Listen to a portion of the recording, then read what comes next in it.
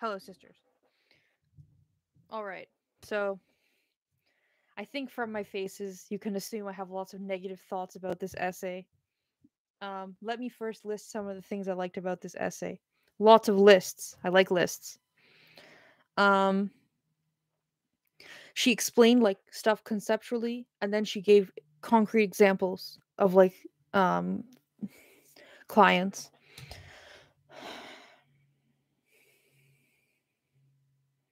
For the most part, I think for the most part, it seemed like the vast majority of the essay came from a place of I have a ton of experience. It just there's so many of the essays so far. You can tell from the way the therapists talk that like their primary clientele is not like mostly lesbians. It's like they've traded a few lesbians and they've talked to other lesbian therapists and lesbian community and stuff. This essay in particular, I was like, so this woman has a lot of experience specifically with treating lesbians. It seemed clear to me in her tone. The ending, like I get when these women reference like academics who are you know, like, oh, these are like the stages of the relationship, or this is like the relationship bonding types, and they like list an academic who's a man. I'm like, okay, fine. It like here she didn't quote Freud, but she name dropped Foucault. And I was like, but dude, why? I mean, I guess in 1987, name dropping Foucault would be like, woo, but like, I don't know, man. Okay. I love how the title, it's like the opposite of what it is.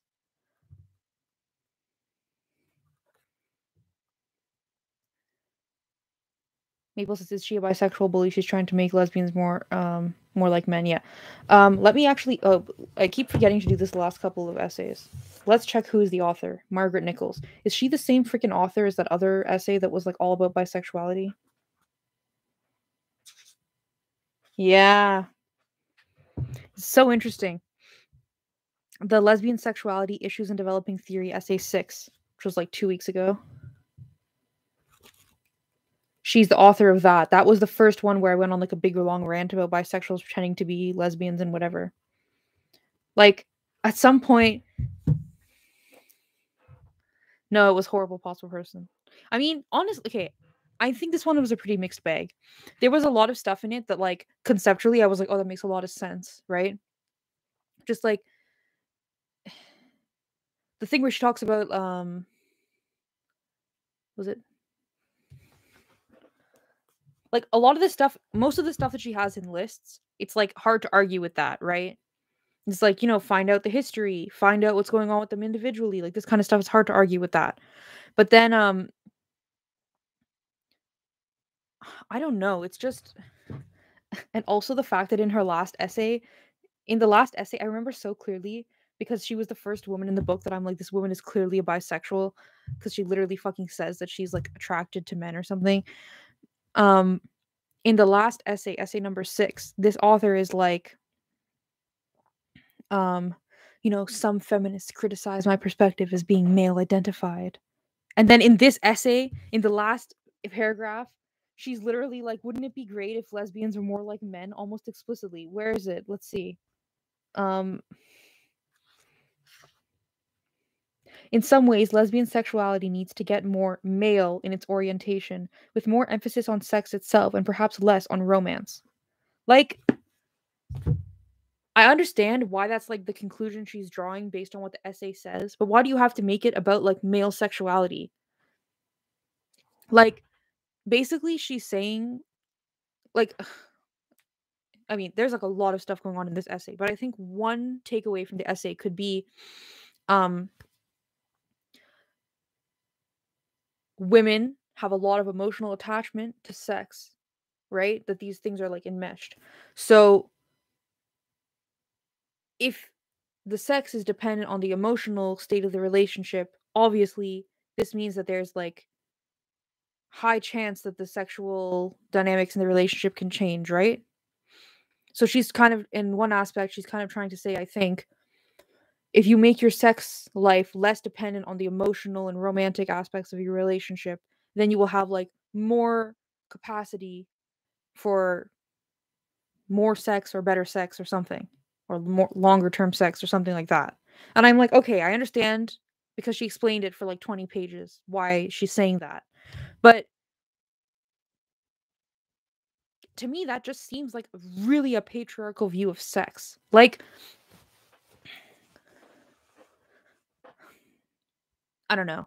I'm not like a sexologist or whatever, and I actually haven't had like a ton of discussions with other women about like lesbian sex and stuff. Like, I feel like I probably had an average amount of discussions about this, but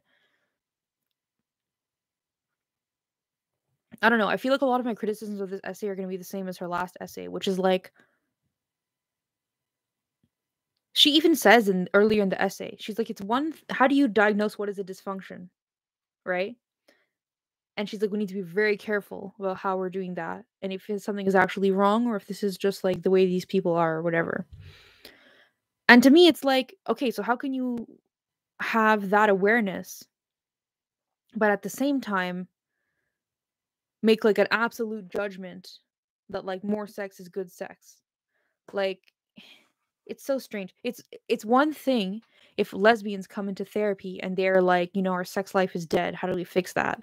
It's another thing if you're like, she literally says, "Oh yeah, some clients come into therapies for like relationship issues, but actually their issue is sex." And I'm like, I'm not a therapist and I don't know who her clients are. But to me, what she's saying is clients come to the office with issues about hey Michelle, or Lisa Michelle. Clients come into the office with relationship issues, and then upon further analysis, I think they're not having enough sex. And that is like the problem. I don't know. I just feel like she had a lot of decent analysis, but because it's all built on like this like very male identified perspective of things, is very like, I don't know, just ruins a lot of it.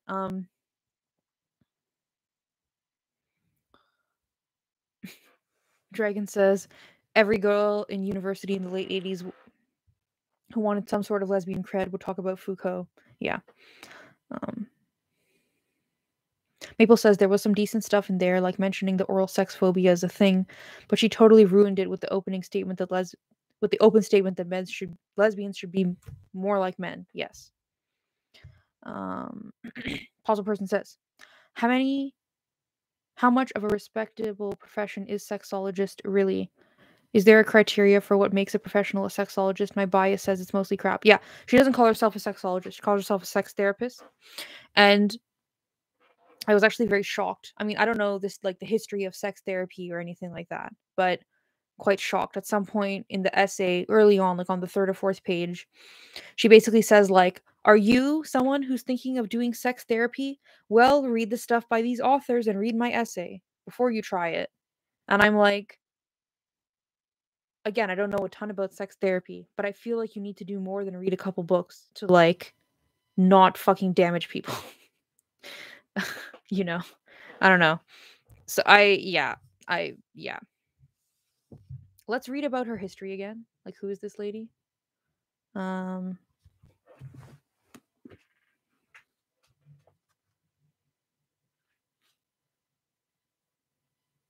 Margaret Nischols, Ph.D.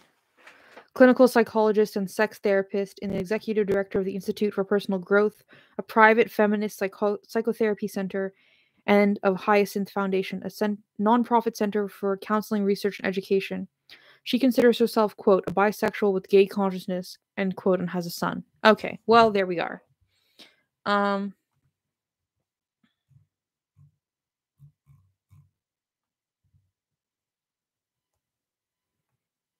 oh, no. Okay, Dragon. What the fuck does sex surrogate mean? Can you define what that word means? I can't believe she practiced at like what is it here? The Institute for Personal Growth, a private feminist psychotherapy center, when she has like such a fucking phallocentric view of sex. It's very disturbing. Um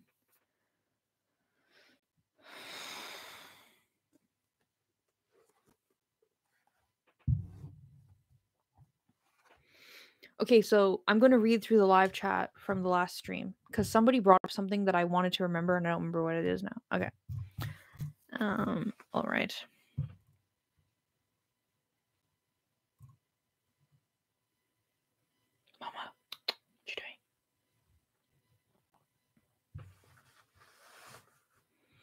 Maple says, I was thinking about that essay from this book, which was saying if women only have sex once a month, that's not enough, end quote. Yeah.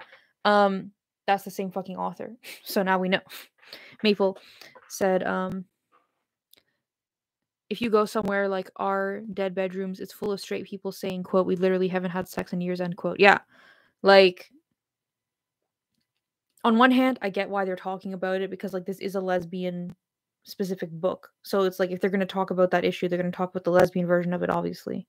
But on the other hand, I'm like,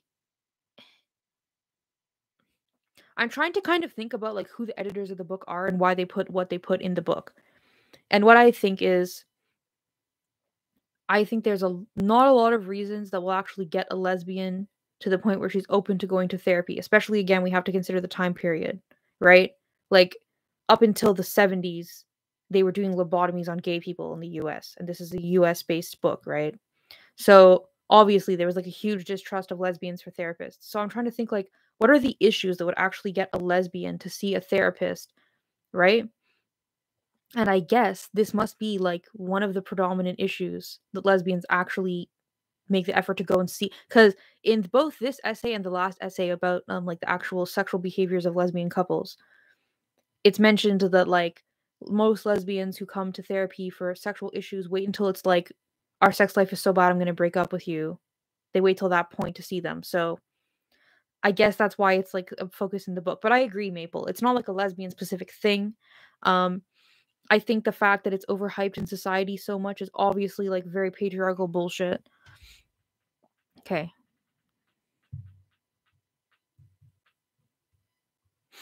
Maple, I guess maybe back in the 80s everyone was on cocaine and fucking 900 times a day or something.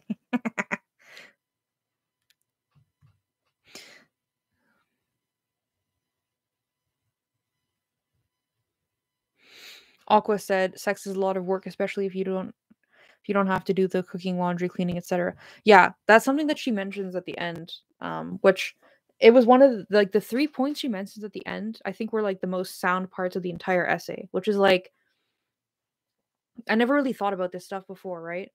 Because also I haven't been in like a super long relationship where the problems that she describes will eventually happen. Um, she talks about if you're like tired and your brain is like in the mode of dealing with your day to day, this is not exactly conducive to just like having sex suddenly. And I think it's exactly what you're saying. It's like a state of mind thing. Yeah.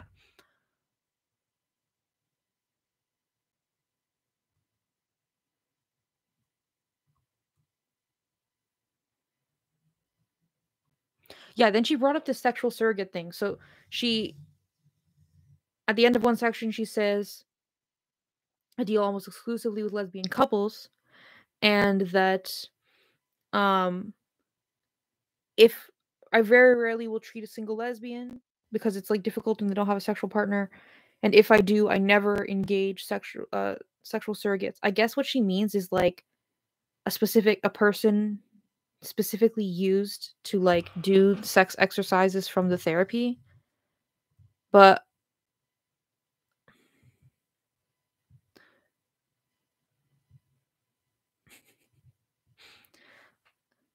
like does that imply like a prostitute or just like a friend, or like what does that mean? Okay. Oh yes. Soph said she said virtually all lesbians have had heterosexual experience. Um so part of that, now that I know who the fuck the author is, I think part of that is probably that she could just considers herself like what is it? A bisexual with like a gay consciousness. I bet you she considers a lot of women who are bisexual to be lesbians. So that's one thing. But also there was an annotation and I want to see what the fuck that was. Like again, I'm not if you look at the average age that lesbians come out and you look at the economic situation for women in like the 70s, then it's not like shocking that a bunch of them got married and stuff, right?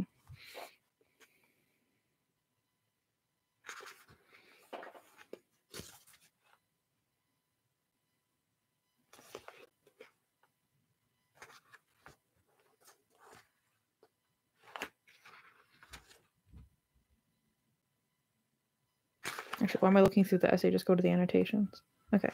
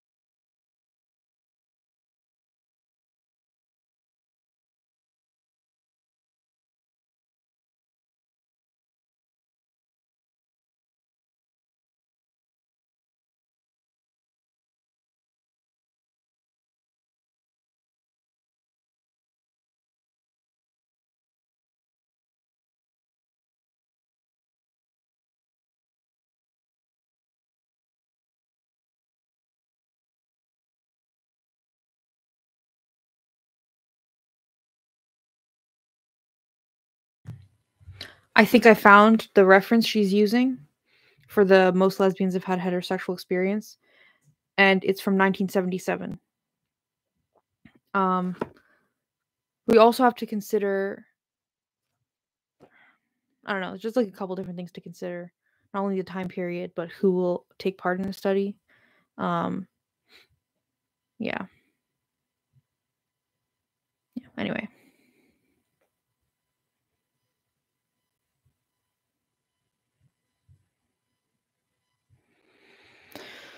Maple says the fact that she calls herself bisexual and doesn't even try to claim to be quote unquote a lesbian who sometimes is attracted to men, end quote, makes me wonder if she's even bi or just straight, just going off pattern we've seen.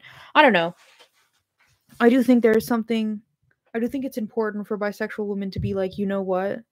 I mostly date women or only date women or like women way more than men, but I'm not going to deny that I'm a bisexual. So maybe, like, considering she's a sex therapist, maybe she's gotten to that point where she is like, you know, I'm like lesbian inclined, but I'm not going to deny that I'm a bisexual. But also, Maple, maybe you're right. I have no fucking idea. Honestly, I'm super fucking exhausted. This essay was kind of stupid. And also, I realized I haven't really eaten today, and it's like 2:30. Okay. I'm going to quickly go through this and find the list of stuff, okay?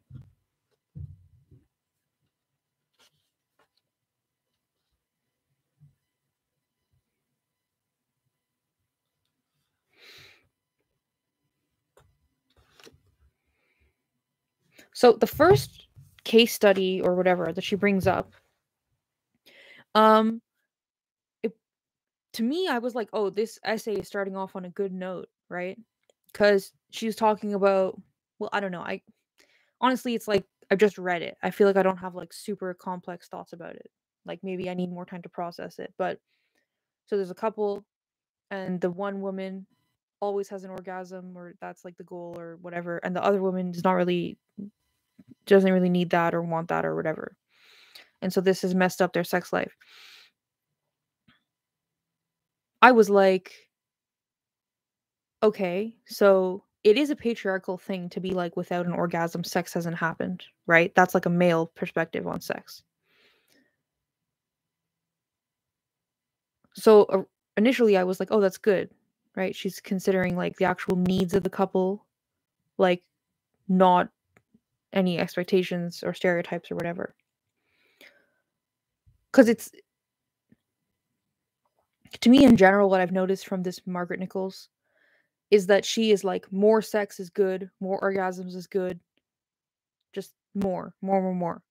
And I'm like, with women, I really feel like, at least with the women I've talked to about sex, it's like quality over quantity. So if this individual woman's sexual experiences are better when there isn't the expectation of needing an orgasm, then maybe for her that she solved the problem. The therapist has helped solve the problem, right?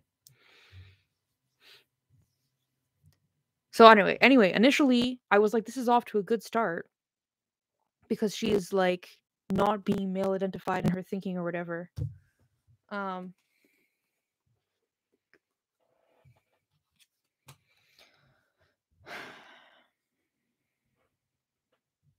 Mabel says, I'm just paranoid about straight women claiming to be bi at this point. Yeah, what a feel, man. I mean, at least, I mean, it's worse for you because you're actually bi.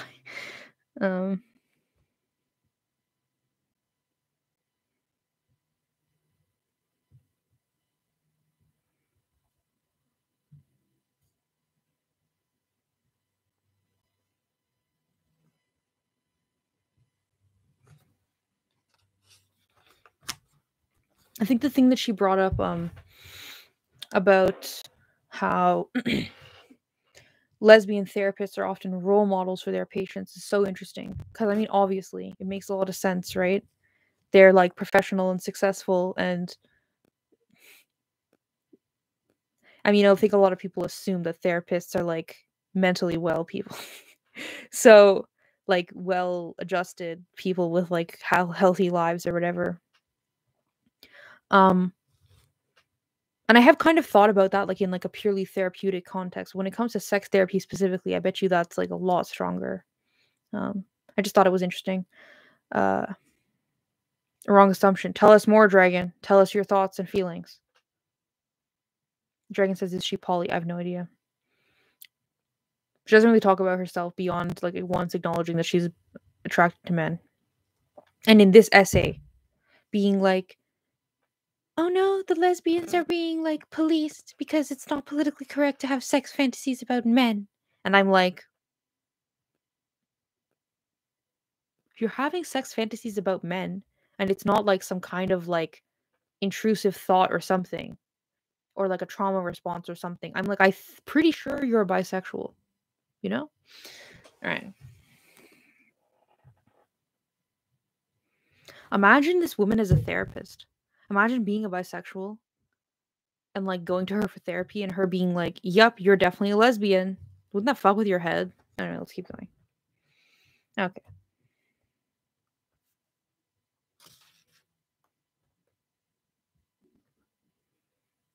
So, okay, good things that she brought up. I liked that this, like, script analysis.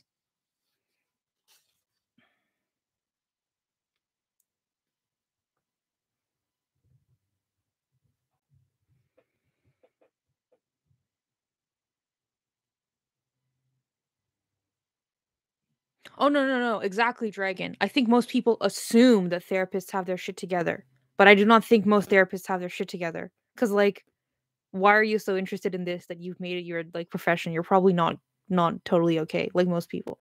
Very true, Dragon. Um,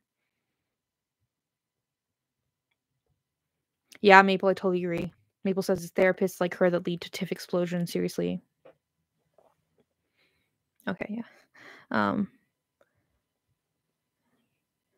yes, Maple, the constant comparisons to gay men eats at your soul. Exactly. Fucking exactly. Like, why is the highest, like, on a very extremely primal level, right? The lesbian comes to the lesbian sex therapist. Well, this woman is clearly bisexual, and is like, you know what? I don't know if my sex life is, like, healthy, or if it's, like, fulfilling its potential, or if it's not, like, satisfying to me or something, right?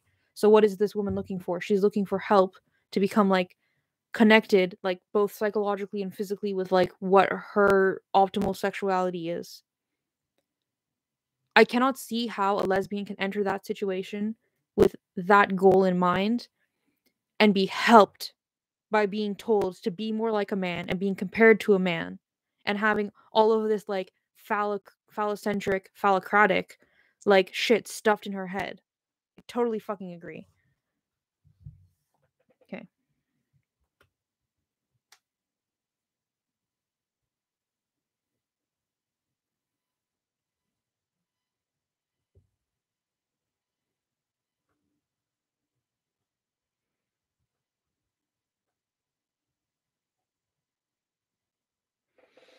So I thought this was, like, just interesting because, like, anecdotally I've heard this from other, like, from talking with lesbians, but I have never, and obviously she has more experience with this than, you know, others, people I've talked to. So she thinks that, like, primary anorgasmia, the complete inability to have orgasms, is pretty rare among lesbians, and it's more likely that they have secondary anorgasmia, which is, like, they can give themselves an orgasm with the other person, but, like, the other person can't give it to them. So that's interesting to me. Um, and then this, which, like, I've always thought this was, like, I've always thought this, like, a very, very strongly thought this. Like, I've talked to multiple lesbians who have vaginismus or dyspareunia, and she's saying it here, like, in heterosexual couples, that's, like, a big fucking deal. But in lesbian couples, you can just take penetration off the table, and then it's like, it doesn't matter anymore. Um,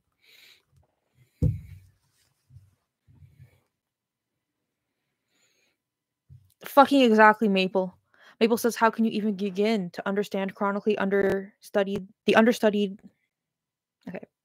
How can you even begin to understand the chronically understudied field of female sexuality if you're openly starting with gay men as your default?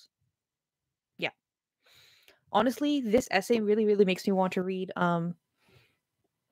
Lesbian Heresy by Sheila Jeffries, which I know she's, like, a poly-les, but I think that's, like, her fucking the whole thing of that book basically is how lesbians have started, like, idolizing like gay male culture or gay men or gay men's sexuality, and they have like internalized that and taken it on as their own culture, and how it's like perverted lesbians' minds and our behavior and our culture and stuff.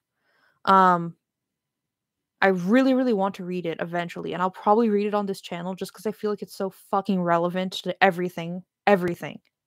Um,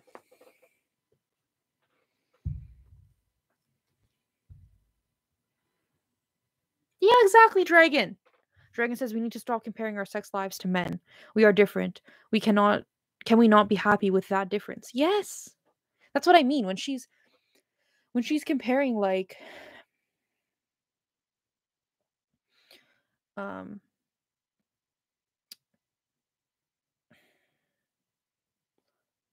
yeah, I don't know. Honestly, my my biggest issue with this essay is that the conclusion of this essay is the same as the conclusion of her other essay in the book, which makes me kind of be like, why didn't you write one super long essay instead of two different essays with the same fucking point? Like, if I had to read your bullshit, at least I should have only had to read it once. Okay.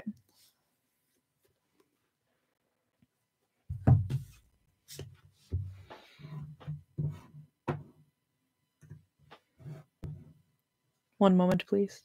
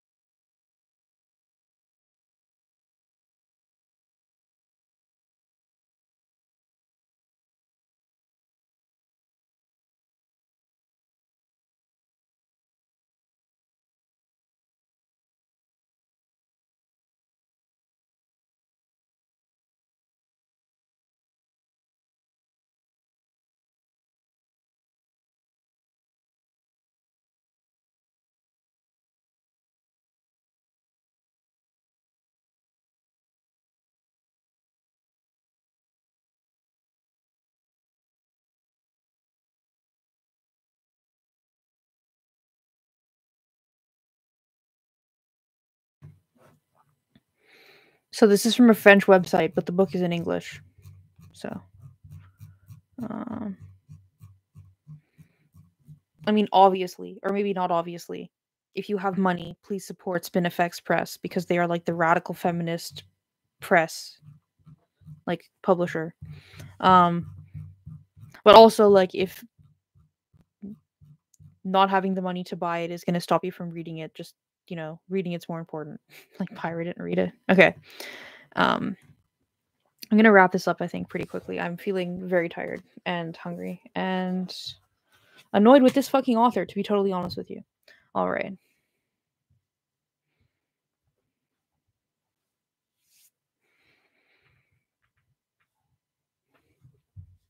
Kaz says maybe this is the no true Scotsman of me.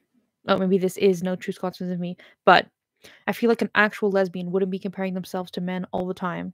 I know she's likely bi, but I feel like she calls herself lesbian. No, she literally is a bisexual. It says in her like blurb in the back of the book, it says that she's a bisexual who has like a gay consciousness or whatever. Um, yeah.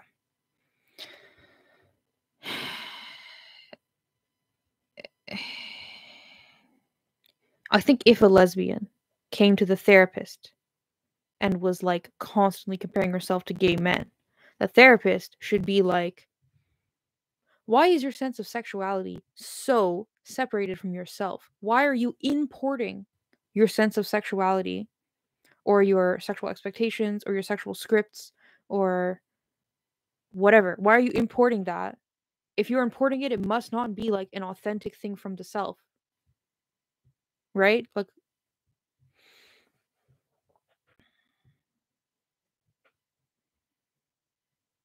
hmm. Dragon says, I want to know who the dirty scoundrel was who changed the goal from liberation to equality. Why would I want to lower myself to be equal? Yeah.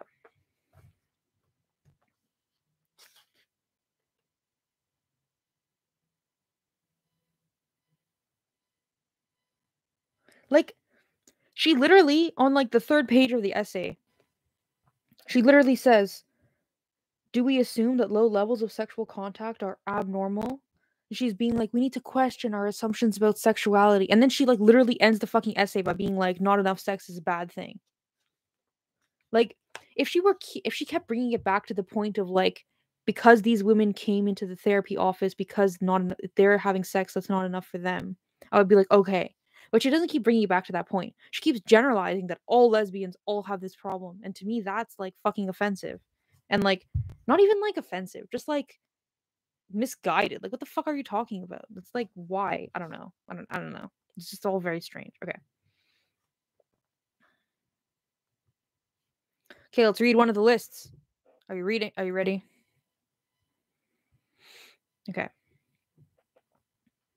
When confronted with low sexual frequency in lesbian couples, I generally attempt differential diagnosis with regard to the following possible diagnoses. 1. Sexual inhibition problems in one member of the partnership, including history of assault or incest. 2. Extraordinarily high sexual desire on the part of one partner. 3. Relationship problems surfacing via the sexual relationship. 4.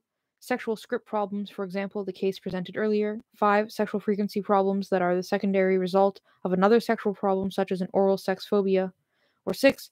Sexual frequency problems as a result of simple boredom and the need for sexual enhancement in a long term relationship. Okay, that was a stupid list to read. There's not much I have to say about that.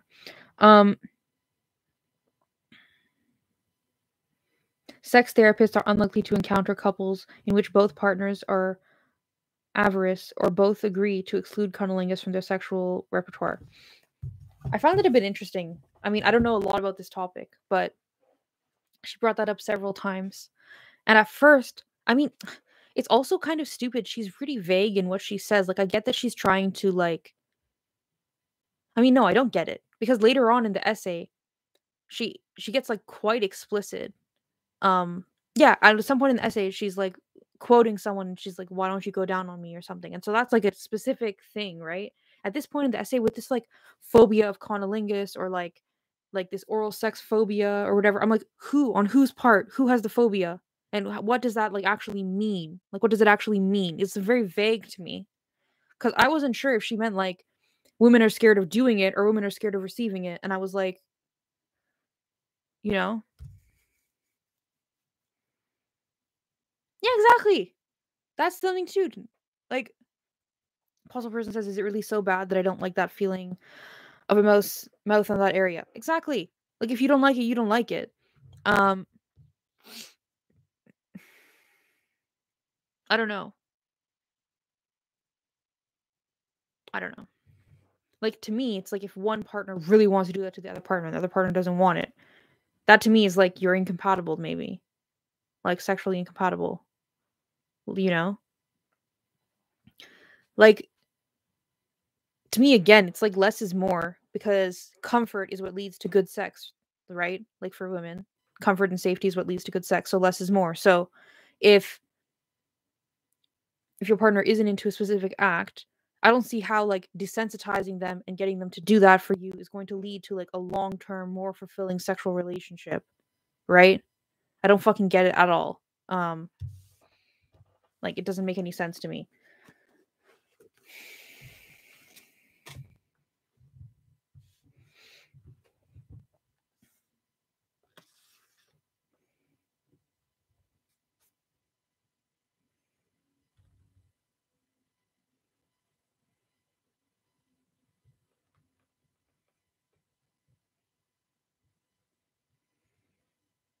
Like I don't know. Maybe it's because I'm not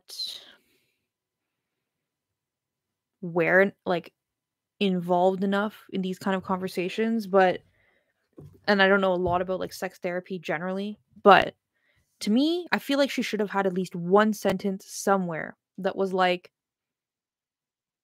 you know, if someone comes into the therapy office and they're like, I want to do this sex thing with my partner, but I'm not comfortable with it. Can you help me? I feel like she should have had one sentence being like, you need to address why do they want to do that? Do they want to do that because they want to give their partner what they want, regardless of like how it affects them? Or because like it's something that they genuinely like want to do, but they're just like they need to become okay with doing that. Do you know what like the motivation?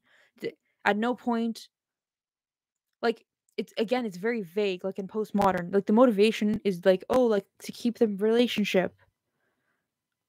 I don't know. I feel like there should have been some kind of discussion of like why are they coming in for therapy, and like because the entire essay operates on the assumption 100% that if someone is not into something, um it's better if they are okay with that, or like it would be optimal if they could be, get into that or whatever. And I'm like, but why? I don't think that to me is very like I don't like that. That's very strange. Like I don't know. Like I've talked to women who used to be stoned and then weren't anymore. And for a lot of them it was like an emotional, psychological thing. Like she kind of brings it up actually. Um that if you have like sexual trauma from when you were a child, obviously, or if you had like a lot of coming out issues, right? Like you had a lot of like internalized homophobia, that this can affect your like sexual self-perception. But she doesn't even fucking go into detail about that. Like the women I knew who used to be stoned and then stopped being stoned, it like they had like some kind of like come to Jesus moment about like accepting their lesbianism or whatever, and then they were like okay with it. Or they had like a partner who like they like really could let their guard down with like nobody else, and then they became something like that, right? I feel like I don't know. I don't like her whole attitude on the whole thing. Okay. Dragon says, "Thanks for creating this great space. Not been feeling good about the crap going on in other spaces. My inner kid has been spazzing out, so it's nice to come here." Oh, well, I'm glad you're here, Dragon. Yeah, it's nice to have you here. Um,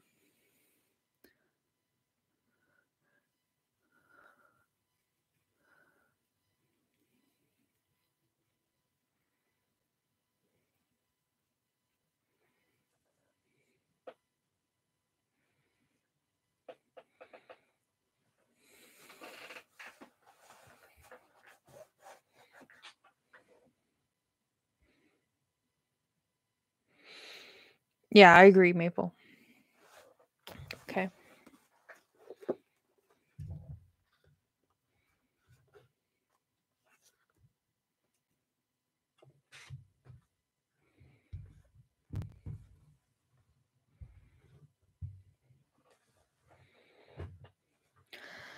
Possible person says, "I wonder how much of a problem it really is. If my tastes do originate partly in trauma, does that mean they need to change when I'm fine with them, or they hurt and they hurt no one?" Yeah, exactly. It's like to me, it's like a lot of ethical questions about the assumptions made in this essay, or like the yeah. Um, the next essay, I'm kind of conflicted about it. It's the first essay that I kind of partially read beforehand because it's about incest. Um,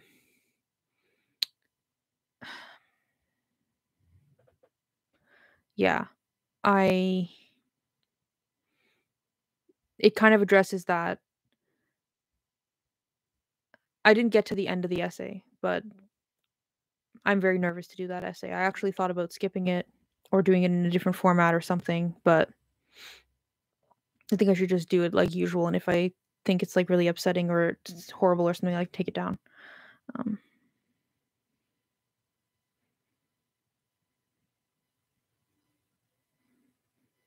yeah, dragon, exactly. She's like, some women don't like receiving it, some women love giving it, so it would be a mismatch. Yeah, it's like a compatibility thing. Um, yeah, okay.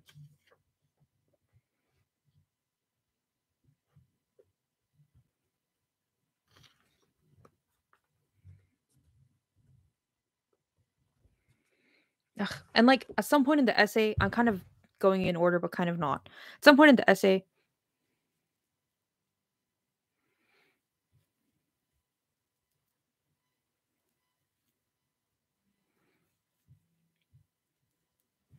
well, yeah, I mean, it's really annoying to me how she brings up like the lesbian feminist perspective on sex and like all of this. Like the lesbians are so like, political about like what's politically correct about sex, but then they don't.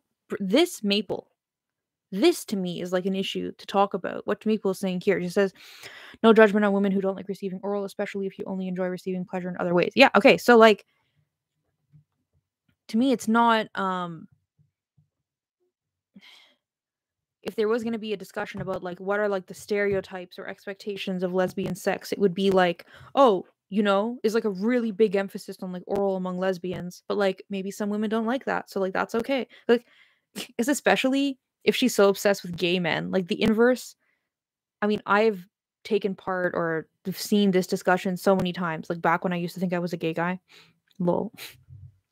But like so many gay dudes online will have discussions of like, anal is like the epitome of gay sex, but actually I fucking hate it. I don't want to do either part of it. And how it's like it's such a stereotype for them that it's like kind of a big deal when you don't want to do that, right?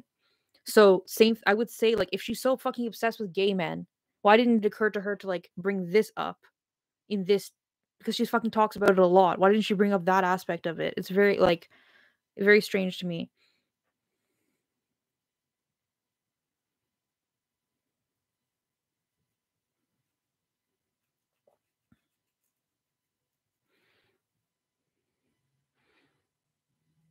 Oh, hey Rachel.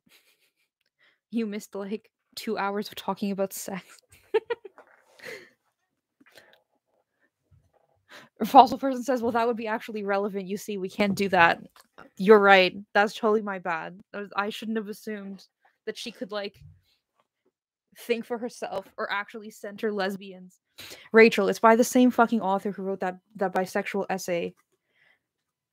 Oh yeah, okay. So one of the things she brings up in the essay is that like the sexual script thing, which I think is like an interesting concept, and like how you have like the things that you like to do and that you guys do together, and it becomes kind of like a routine, or that like in your mind this is like these are the steps of sex or whatever, and how like that can be part of the problem and you need to like change that up. And I'm like, okay, makes sense, right? And then she's like, you know how you can change that up? Have hookups, get into BDSM. I was like, dude, why? Dude, why? Like, you can definitely like spice up sex with like other stuff that's not BDSM or hooking up with strangers. Like, it's so stupid. Yeah, exactly. If Rachel's like, for fuck's sake, exactly. Also, when she brought up a cucumber, I was like, aren't you like a sex therapist? Aren't you supposed to tell people don't put anything into your body that doesn't have a flared base? Like, is this new information? Don't put anything into your body that doesn't have a flared base. Why are you bringing up recommending using cucumbers in bed? Whatever, okay.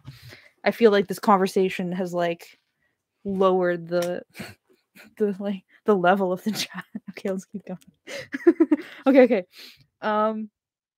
Okay, assessment of sex problems. So after her whole disclaimer of like we can't make it patriarchal assumptions, um, she also has to bring up fluids. Oh my god, Dragon, you came after. She talks about gay men having sex.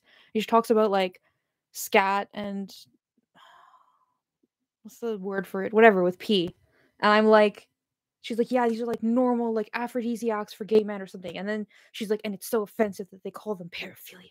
And I'm like, why are you telling this to lesbians? Do lesbians need to know about this? Is this, I'm so sorry, Rachel. I'm like, why do lesbians need to know about this? What does this have to do with anything? And then yeah, when she's like, exactly like Reagan's saying, like when she brings up like spicing up your sex life, she's like, you could try like stuff with pee. And I'm like, but why? Why?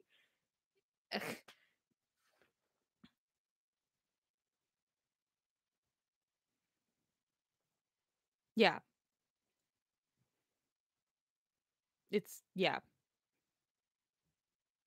Like I feel like she's definitely a bad sex therapist if that's like that seems to me like so like outside the relationship that it's like you're not actually addressing any of the problems.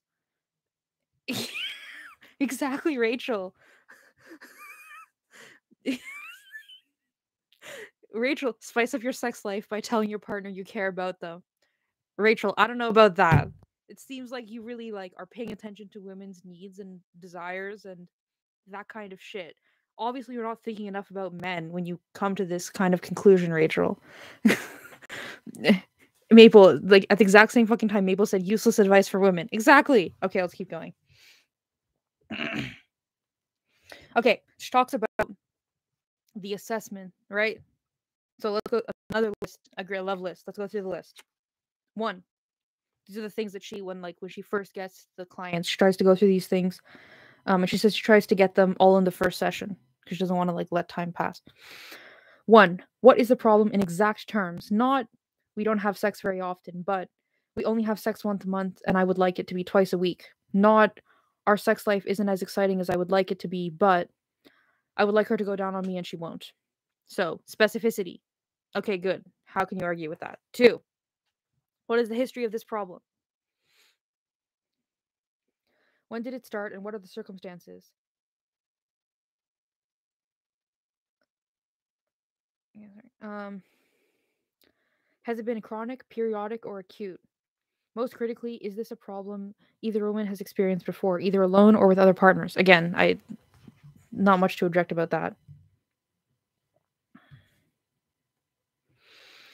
What other attempts have the couple made to solve this problem? How did they work? This tells me what interventions to avoid, as well as giving me some idea of what behavior has maintained the problem, because attempts to solve a problem often turn out to worsen the situation. This one I found really like actually insightful. Makes a lot of sense, right? Because it's like if you tried to change it in XYZ ways, but like B never got changed, then you can be like, oh, B is the problem, right? Um, and also that it worsens that.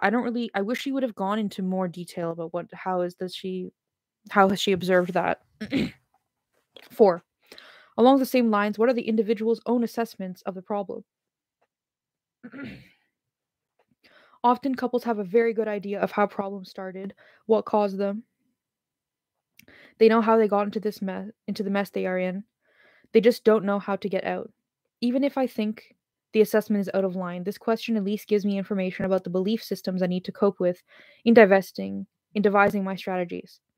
If a client feels her problems are the result of early childhood conflicts and I privately disagree, I know I have to frame my intervention in terms of solving childhood conflicts in order to make it acceptable to the client. This is like, I don't know, just seems to be like good therapy, right? To like consider the client's mentality while you're doing shit.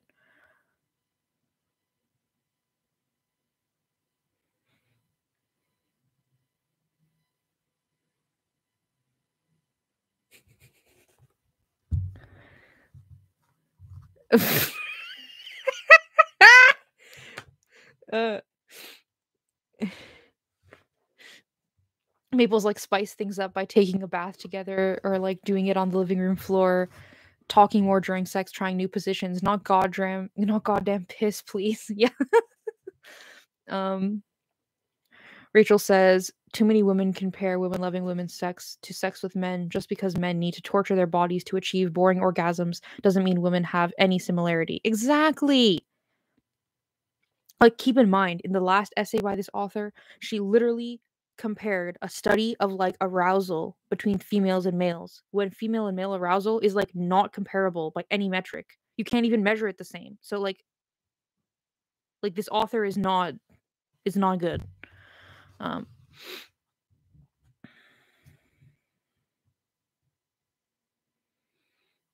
okay, I'm gonna stop reading these out like entirely because they're kind of long now.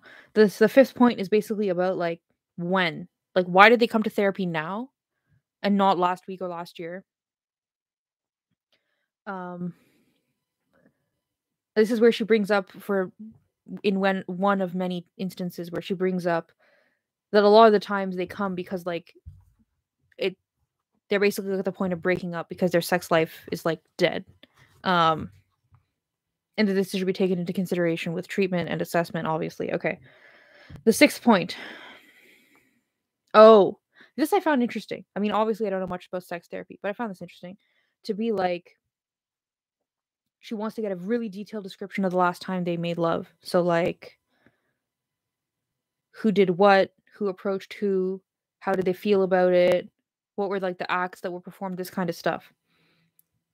It's I don't know. On some degree, I feel like it's intrusive, but I guess any sex therapy must be intrusive. So, but I just thought that was interesting. Um,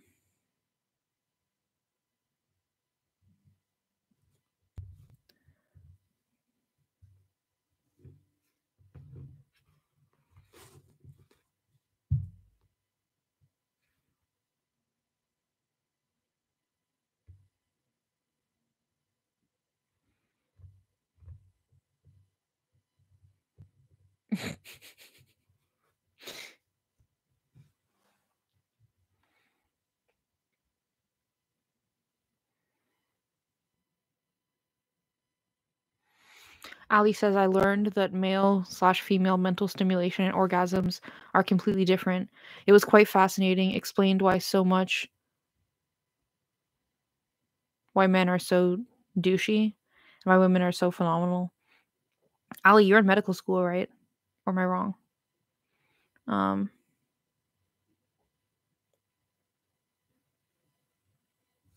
my God.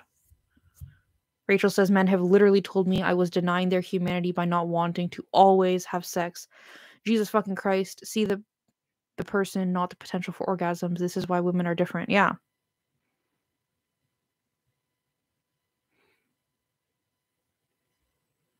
I feel like people probably used to have more sex than they do now. Because, like, 300 years ago, Dragon. Because what else was there to do? They didn't have the internet. Most of them couldn't read. Like,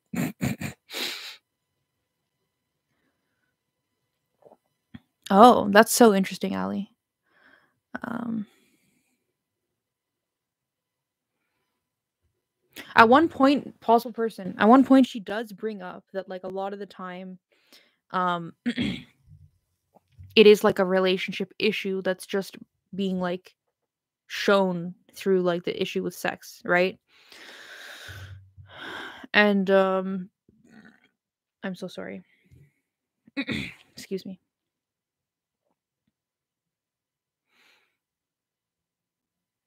I think a tolerance break is a good idea. Yeah, she never brings that up. So, possible person, I'm going to play devil's advocate and defend the author with something you just said.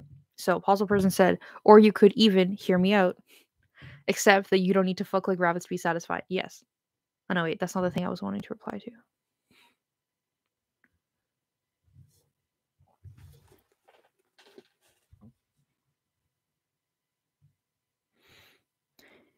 Also, like, take a break, and if it doesn't return, then the relationship needs work. End of. So, she brings up at some point in the essay that a lot of lesbians, their mentality towards sex seems to be, if I'm in love with this person and we're like on the same page, sex should just happen like spontaneously all the time. Like not all the time, but when sex happens, it should be spontaneous.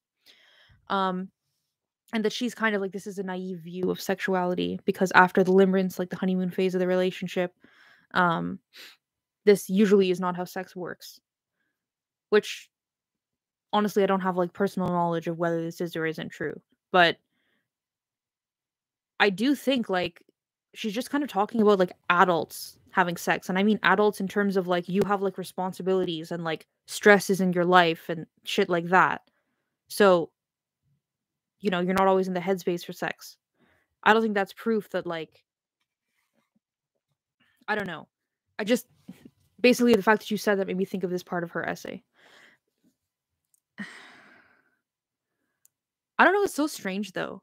Cuz at no point in the essay does she bring up like romance or like intimate emotional connection or anything. Like to me, that would be like one of the number one things I would look at like with lesbians specifically if they're having like a sexual issue because as we know, as she points out, she's obviously aware of it as she points out, like lesbian sex is very very tied to like emotions. So, like she does mention a couple times it could be like a symptom of like a bigger issue in the relationship, but I'm like instead of being like let's go to an S&M club, maybe you could be like let's have some like intentionally physical intimacy without any sex involved or like intentional emotional intimacy without any sex involved or something, right? Cuz like that's how fucking women work. Um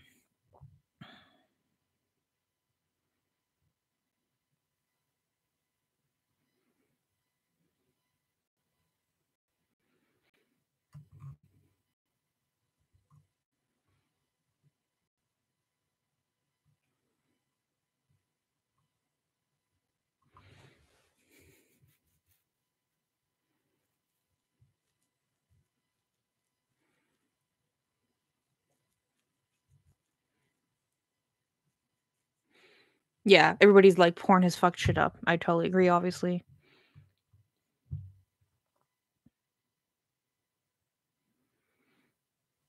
Kaz says it doesn't help that men demanding sex so often fucks with your libido and how you view sex as is and how you view sex. I know I'm preaching to the choir, but still, yeah. My god, Kaz, don't fucking reply while you're driving. Keep your hands on the steering wheel. Don't be that person who texts while you drive. Okay.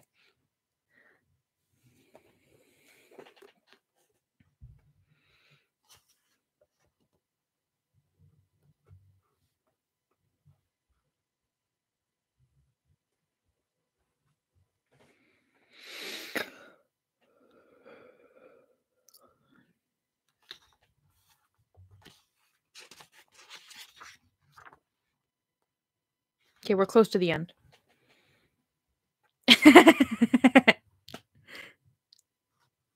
Okay, I'm very glad, Kaz. Please, in the future, also do that. Maple says, did she even mention lesbian massage once? Yeah, exactly.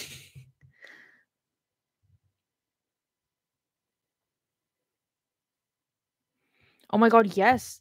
Dragon says she likes the fast forward button because there's so much sex in TV shows now. Yeah. I use the like skip 10 seconds. Like I mostly watch stuff. Well, whatever. You know, it's like the skip 10-second button. I use it like a lot. And I also just watch everything fast. Yeah. Like, oh my god, I remember I watched because I used to think I was a gay man. Um, I watched Queer as Folk, like not the I did watch the British one at least twice, but I don't really remember that. I didn't really have like fond memories of the British one. The American one, which technically is actually filmed in Toronto, um, which Dragon was a Leatherman on. Uh, I watched that like at least 3 times in its entirety, and I just wanted to see them like falling in love and crap. So I skipped like all of the sex scenes, and because I skipped all the sex scenes, I remember being like, "Wow, like 1/3 of the runtime of this show is just sex. Like, isn't that crazy?" Um, Rachel says watching actors make out grosses me out. Yeah, like when I was a kid, it grossed me out because I was just like, "Ew, kissing." But now it grosses me out because it's like these people want to be touching each other in that way. Like they're just doing it for money. Like, you know what I'm saying? Okay, another list. Therapeutic tools. I think this is where we're all going to get a little bit angry.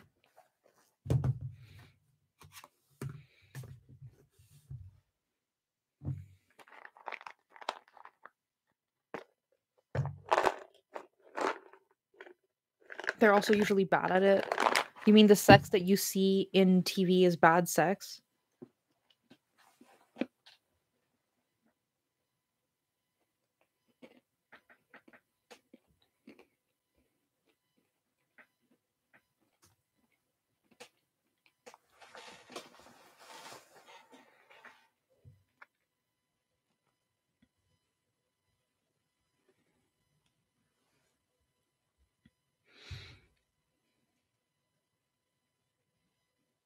Yeah.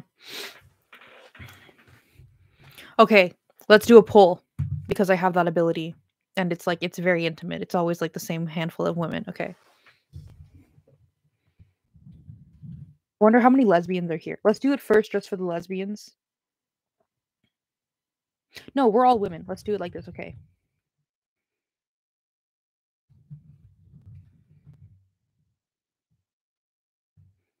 I'm not sure how to phrase this or pose the question. I want to ask, when you feel sexual attraction to another woman, does it come usually before or after an emotional connection? Okay.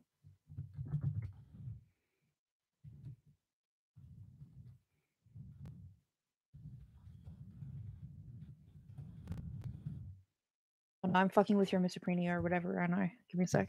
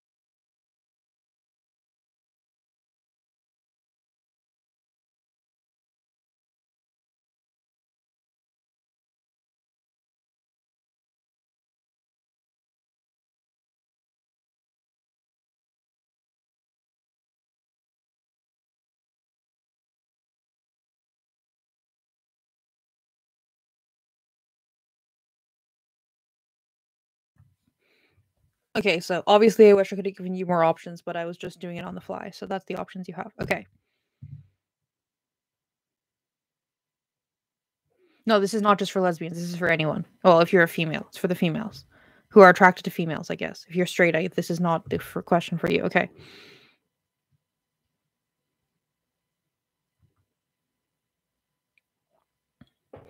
Corner says both, but the emotional connection takes it to a completely different level. Mabel says, I feel like when I was younger, it was fully about emotional connection first, but I kind of trained myself to be more visual because it was more male and therefore better. Yeah. I Most of you have said most of the time. For me, it's like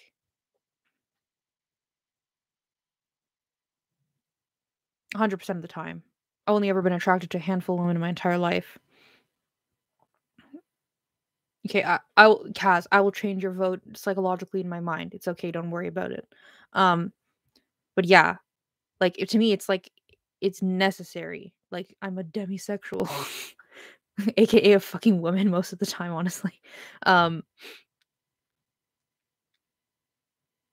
yeah. So given this, the author's conclusion of like if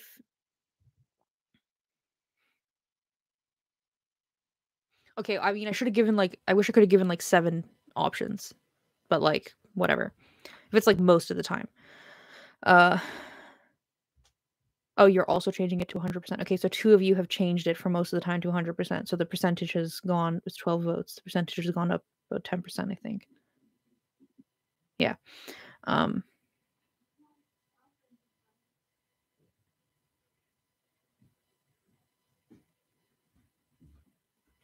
That's very interesting. Marianne says she started with emotional, then in her middle ages it was like half and half, and now she needs emotional again. That's very interesting. It's like a cycle.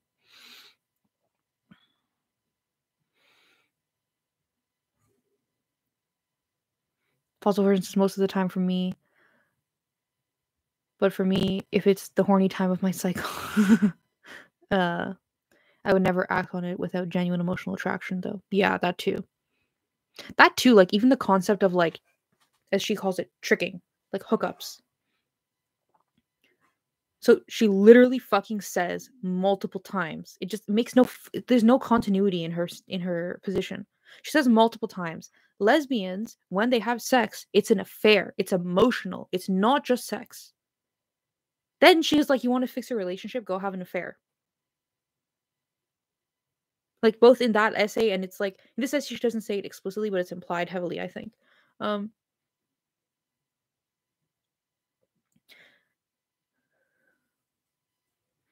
False person says, honestly, being on T changed my sexuality and I'm still capable of some visual attraction, which I wasn't able to before. Rachel says since detransitioning, because she was also on T, and reconnecting with womanhood and my body, it's more emotional based. Yeah. So like this is obviously not like a scientific study or anything, but to me, it indicates that like this is how women fucking are. So if you operate from the assumption that it would be women, it would be better if women were not the way they are. It's like then every single woman who comes into your office, you can diagnose with a dysfunction because she's not a fucking man. Um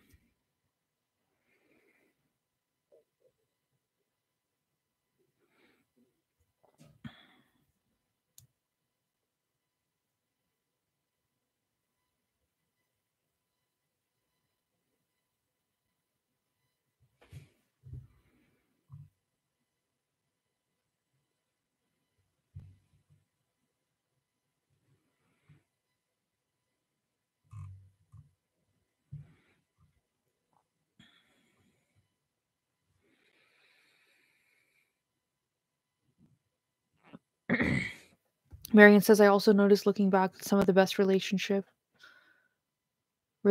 wasn't the ones where I was super attracted. It's the ones where we were doing cool stuff together. Yeah. Like I think the emotional leads the sexual, not the sexual leads the emotional, at least for women most of the time, I'm pretty sure. Jade says when I was 14 I started conditioning myself to behave more boy-like.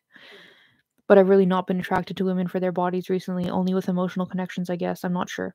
Yeah, that's the thing too, is like it's hard to know what do you actually feel or what is like noise, from the outside. It's hard. Are we all homoromantic gray sexuals? Obviously, possible person. Obviously, all lesbians are homoromantic gray sexuals, and we're just in denial of our homoromantic gray sexualness. Wait, was it difference between gray and demi? I can't remember. I think it's a good thing I can't remember. There's not much things that I can't remember about queer crap. All right. So we're on the last list. Or actually, it can be the second last list. Whatever. Okay. Therapeutic tools.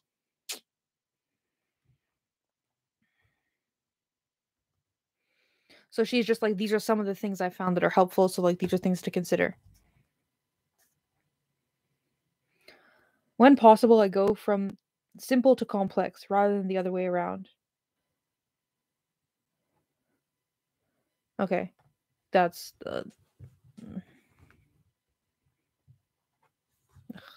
okay. Thank you, possible person.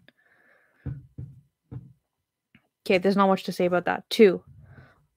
Along the same lines, I frequently use sensate focus as a partly diagnostic, partly therapeutic technique. I employ the Masters and Johnson technique that use a series of gradually more sexual pleasuring exercises. I will frame the sensate focus homework in a win-win way. Either you will find a positive experience and that will be helpful, or else you will experience negative thoughts and attitudes, and that will help us pinpoint your problem. I thought that was pretty interesting. And also, like, I mean, yes, embrace the vagueness, because Rachel, literally, she mentions this on, like, the second page, that she likes this, like, sensate focus thing. And I was like, oh, that's, like, what is that? That sounds interesting. Because to me, that was more like physical intimacy that's not necessarily sexual. Like, the spectrum between, like, that physical intimacy that's not necessarily sexual and, like, physical intimacy that is sexual. I was like, oh, is that what she's gonna be talking about? Um, and then she literally is like, I'll explain it later, guys. And then this is, I think, the explanation, which is very broad. Um, I mean, I guess if you're a therapist, you're just supposed to, like, look up the Masters and Johnson stuff, but, like, this is obviously not, like, a how-to or anything, but it was. Um, anyway, the thing that I liked about the way, at least the way she presents it, I'm not sure the way she practices it, with the sensate stuff, is thanks, Dragon. That it's like literally only about what you're feeling with each other, right? It's not about, like, does the therapist think, like, this is good or bad, or, like, do you have, like, all kinds of weird ideas about shit? I don't know.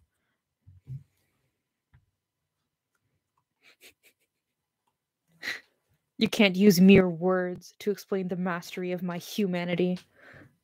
Okay. Because you know what humanity is. It's having a bunch of labels. That's what humanity is. Okay. 3. Oh, yo, you guys mentioned this and she mentioned it. I forgot. I try to encourage a ban on sex within the relationship for the duration of therapy, and especially a ban on outside affairs for the time of therapy. But as discussed earlier, I do not do this in an authoritarian way. I often say something like, "Of course, I can't tell you what to do, but," and then elaborate in a straightforward manner all the reasons why the bans would be productive and advisable.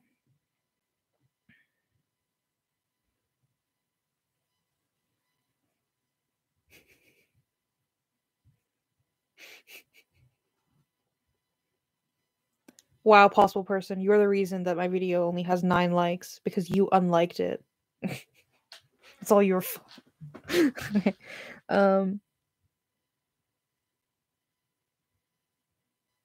Yeah, I don't have much to say about that. Seems good.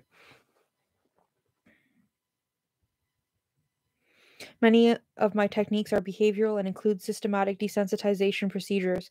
For example, I find in vivo desensitization to be the therapy of choice for lesbians with oral sex phobias, sensate focus, guided imagery, and fantasy. At times, I also use hypnosis for its value with imagery, fantasy, and visualization, rather than for purposes of direct suggestion. Okay, I know what in vivo means in a medical sense, but I don't fucking understand what it means here in the therapeutic sense. She just means, like, yeah, where's Toss Stones with her lesbian albatrosses? For example, I find in vivo desensitization to be the therapy of choice for lesbians with oral sex phobias. I don't know, bro. That just rubbed me the wrong way. Like, when I read that, if I'm interpreting it the way that it's meant, that she means it, what she's saying is like, if a woman is uncomfortable with something, make her like overlook that boundary or like unaware of that boundary, and then it'll be better. Like,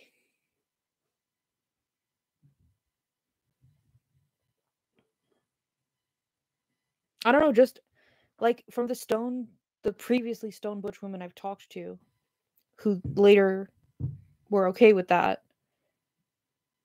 It's like the fact that they had like an emotional reason to like do it made it like a positive thing. Like the way she's describing it is like instead of making it a negative thing, make it like a neutral thing. And I'm like, why make it a negative or a neutral thing? Let it be how it is. And if it becomes a positive thing, that's okay. Or fucking exactly, Dragon. Exactly. Is she talking about giving or receiving? I don't know. I don't know.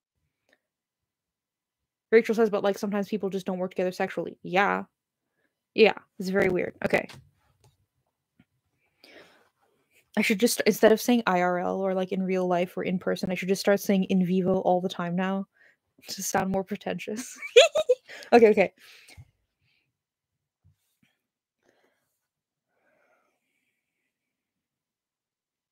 Couples counseling is a useful way to approach sex therapy because, first, many sexual problems really are or have become a couple problem rather than individual problem. And she's like, I also need to find out if this like is this is a sexual problem like within the couple or like with one of the members of the couple. This is repetitive. She's mentioned this before. Um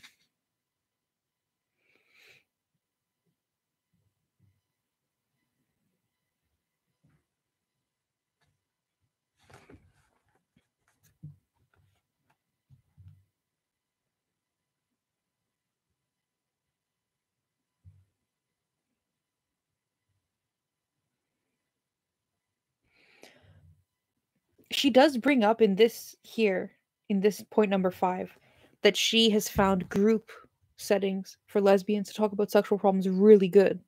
And honestly, I wonder what that looks like. I think it might be really good. But she says they're very hard to put together, and in these days, like unless it's virtual, it's like literally 1,000% impossible to put it together. But I think that's just really interesting. I'd never really thought about that.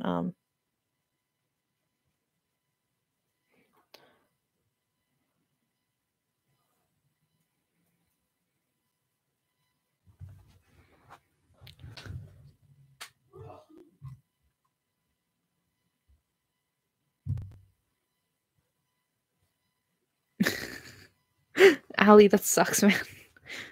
Um,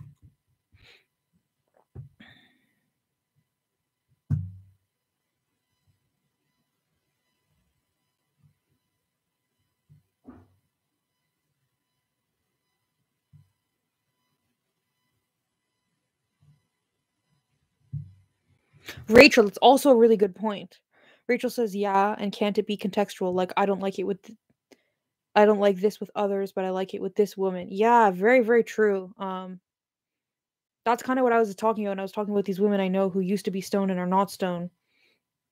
Like a lot of them, it was like a specific girlfriend who they had like a specific dynamic with, who they like tried it for the first time, and it was like a non-scary, non-threatening thing or whatever, like whatever, right? Being touched by another woman. So I'm like, I don't think staying with the same woman and trying to like desensitize yourself to something that makes you like uncomfortable is like the solution. CM says, is this for women who really want to overcome feeling uncomfortable about it? Because it's okay to just not like something. There are other things you can do. Yeah, exactly. Yeah, that's again when like, wow, it's been an hour. I think about an hour ago, maybe 45 minutes ago. I was like, why doesn't she talk about the motivations? Why? Why is this woman in therapy? Why is this woman coming to you for this issue? Is it because all her life she's wanted to do this thing and she has like, baggage that's preventing her from doing it? Or Is it because her current girlfriend is like, if you don't let me do this to you, I'm going to leave you? And depending on what the answer to that kind of question is, should, lead what's going on in the therapy. And she never mentions like any kind of ethical questions like that.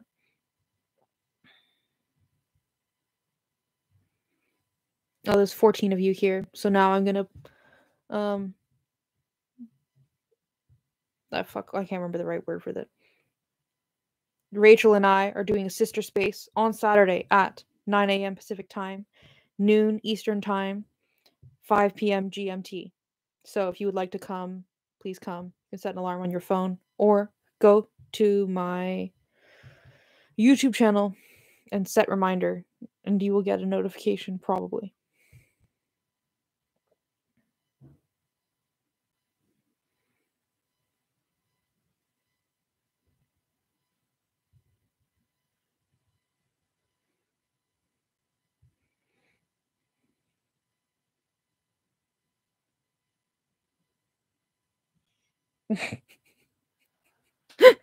Rachel says I prefer to eat vegan, and that is not what I read it. Ugh,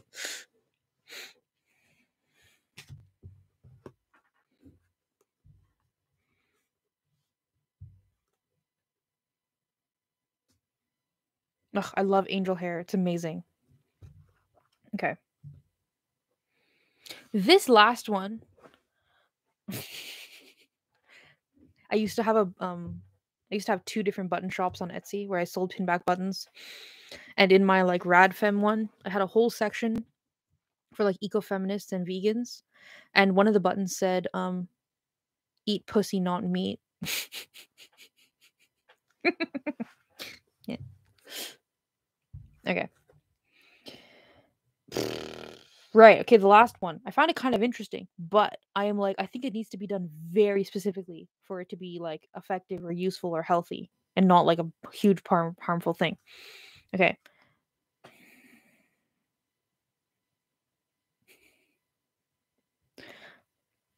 Bibliotherapy is an invaluable tool, particularly when dealing with sexual problems. I'm pretty sure when I read this, I said bibliography, which is, embarrassing. Okay. Sexual problems that are rooted in homophobia. I agree with that. I think if you have internalized a lot of heteronormative, homophobic narratives and archetypes and values and paradigms to do with sex and romance, right? That reading good romance that is not like with really, really toxic, unhealthy shit all over it, because most romance is like has toxic, unhealthy shit in it, could help you internalize a positive archetype, narrative, whatever of homosexuality, right? Because like the way I keep mentioning this all the time. It's like when you're in society, it's like you're a computer and all the data that's being put into you is like misogynistic and homophobic, right? So to me, like from that basis, it makes sense. Like input some positive stuff instead of negative stuff and see what happens.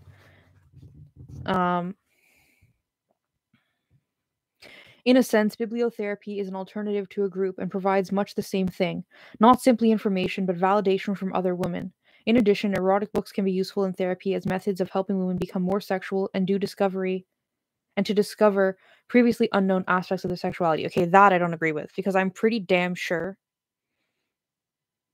that it's like read this like kinky porny book and then like try all the kinky porny shit, and I don't know. Like, I mean, it's one thing if you like read an erotica or like a romance novel with a sex scene in it and you're like, oh, they did this thing that I've never heard of before and it sounds cool, let's try that. It's another thing to be like, oh, I've read 50 Shades of Grey. Let's like, can you tie me up and whip me now? Right? Um, exactly. Rachel says women loving women relationships written by women for women. Yeah, which doesn't even really exist. Like it does, but it's like 50 Shades of Ugh. Okay. All right. So the stuff I found most where is that? Here. It's 50 Shades of Please Stop. 50 Shades of My Safe Word. Okay. Okay. Where's the thing? Here. Okay, so she talks about enhancing sexuality, which I um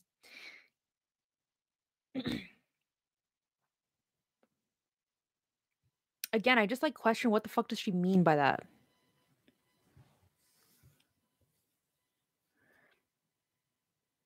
Gilbert Gottfried, but why?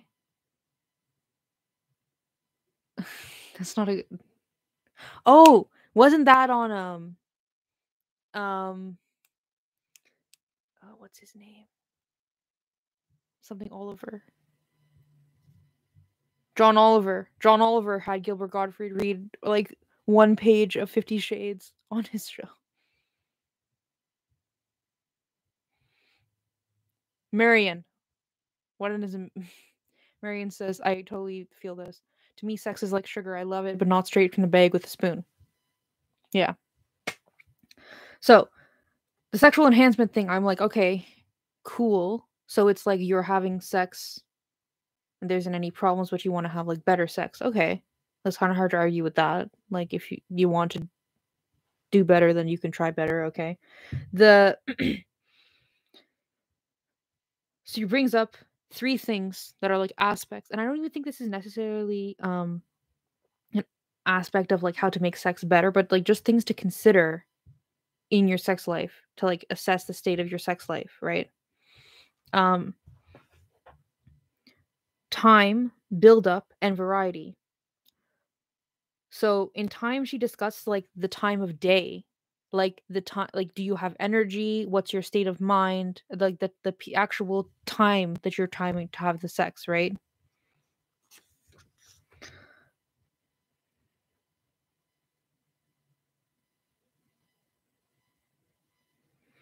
Then she talks about build up. um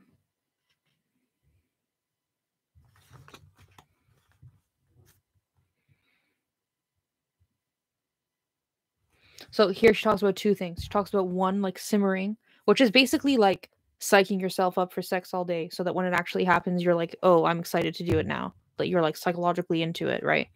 The other thing she brings up is oh yeah, that you need to be in the right state of mind specifically. So you need to like decompress from your day-to-day stuff to like get into the state of mind to like build the sexual thing. So she even mentions like maybe you each need to take some time alone before you have sex to like build anticipation or whatever. Which is like interesting. Um and then the last thing, oh, variety, which is where she brings okay, let's list the act let's see the actual list so we can laugh about her ridiculous crap. Okay. So she quotes Foucault. Thank God, because what would women do without Foucault to tell us how to be sexual? Here's the quote. For centuries, people have always spoken about desire and never about pleasure. We have to liberate our desire, they say. No, we have to create new pleasure, and then maybe desire will follow. Why? This is just like some male ego trip bullshit. This is stupid. I don't agree with that. Stupid. Okay, so then, immediately after, it will be helpful to many lesbian couples to spend more energy introducing new pleasure, variety, and innovation in a playful way into their sex lives. Okay, like on its face, variety is good, but we know what she means when she says that, and it's not good. So, this can include the use of toys or props, everything from dildos and vibrators, lotions and ice cubes, cucumbers and feathers and silk scarves, to wrist and ankle cuffs and paddles.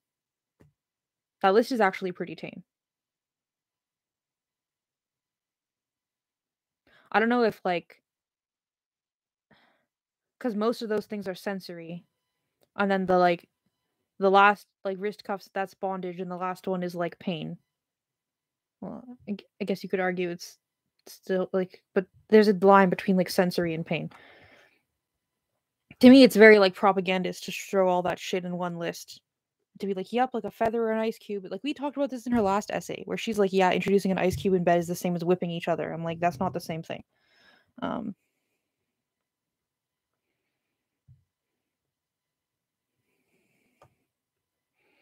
Mood enhancers. This one, it feels like she actually fucking knows what a woman is or what a woman wants sexually.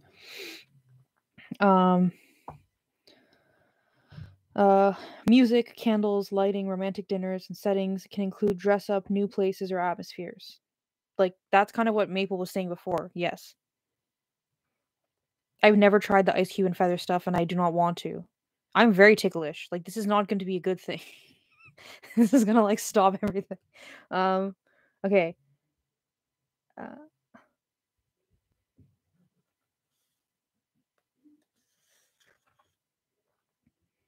Also, just like in the last essay, she literally was like, I had one client who became so obsessed with BDSM that she became like very like fucked in the head and committed suicide. So in that essay, she was being like, you should explore BDSM, but being like, look, there it can be bad, so be careful. I still didn't agree with it, but I was like, at least she's, in this essay, she's like, you should explore BDSM. There is not a single fucking sentence in the essay that is like, explore BDSM, but make sure you're not like being unhealthy about it.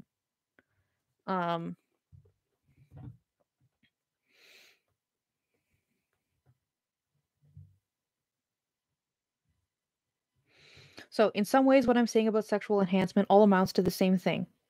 Making sex more rewarding for ongoing couples means making sex more of a priority. And making sex more of a priority means thinking about it more.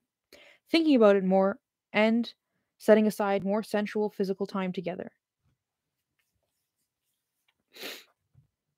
Yeah, that to me is like the most unobjectable part of the entire essay. Uh, and then the last paragraph. Let me just read the last paragraph. Like, it seems to be my thing now.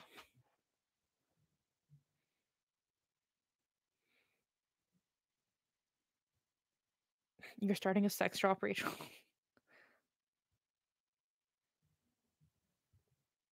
Honestly, when I imagine feathers in bed, I imagine like the synthetic plastic ones from the dollar store. Cause like, where do you even get real feathers? Would you want to like get them, dirty with stuff? Like, I don't know. Never really thought about it. Okay. In some ways, wait.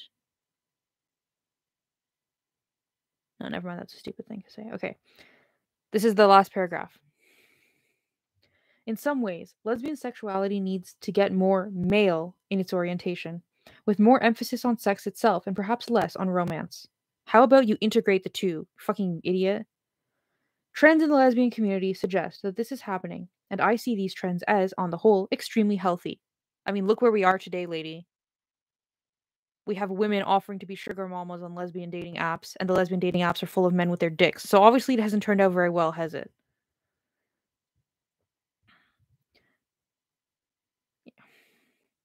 The therapist working with lesbians on their sexuality, whether to help solve sexual problems or to enhance a stagnant sexual relationship, plays a role not only with her or his clients, but also within the community at large.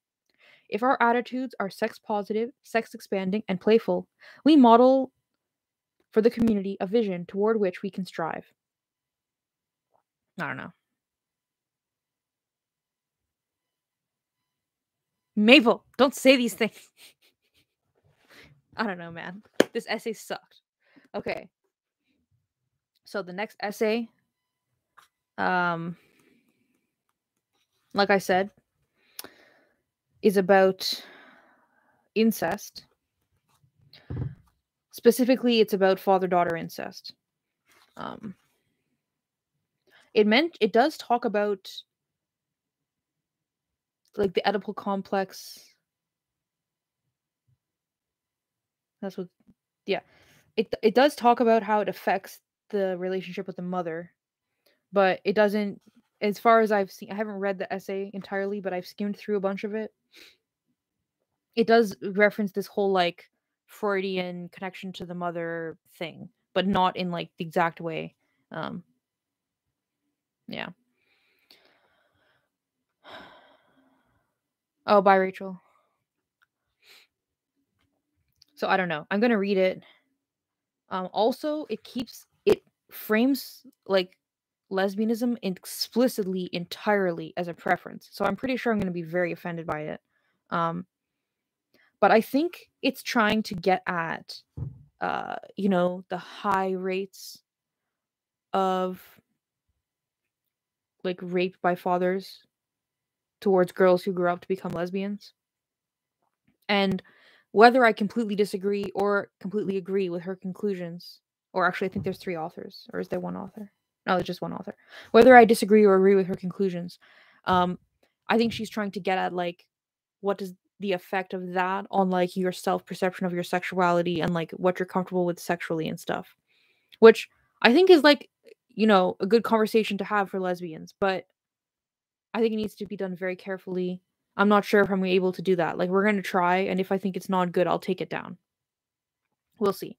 So that should be tomorrow afternoon. Or it's going to be tomorrow, 9 a.m. Pacific time, noon Eastern time, um, 5 p.m. GMT. Um,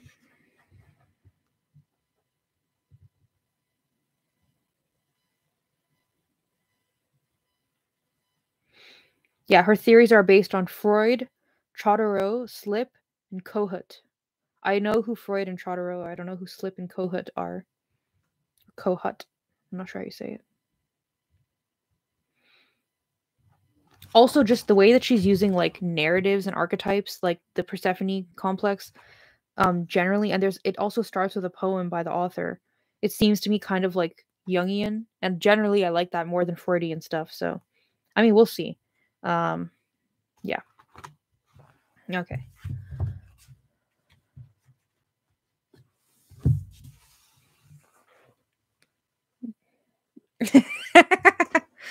Yeah.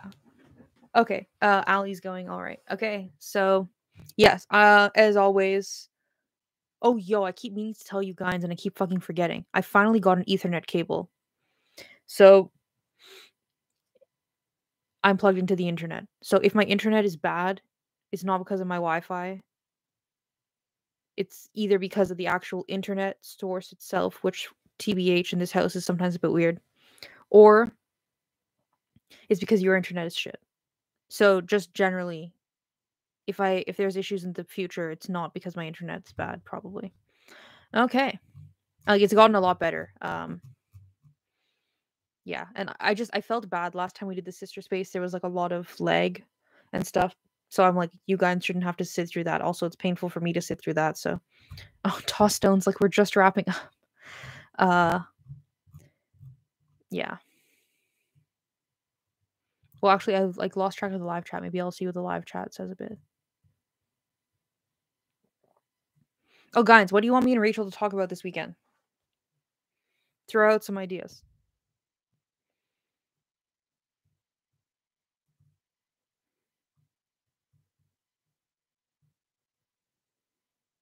Maple says I need more realistic lesbian fiction. The ones I've been finding all seem to have at least one scene where a woman has an explosive orgasm with no clitoral stimulation. Yeah. Maple, somebody sent me yesterday a list of lesbian romance. I will email it to you, the list. Because like I haven't read any of them, but she's recommending them, so they must be better than that shit.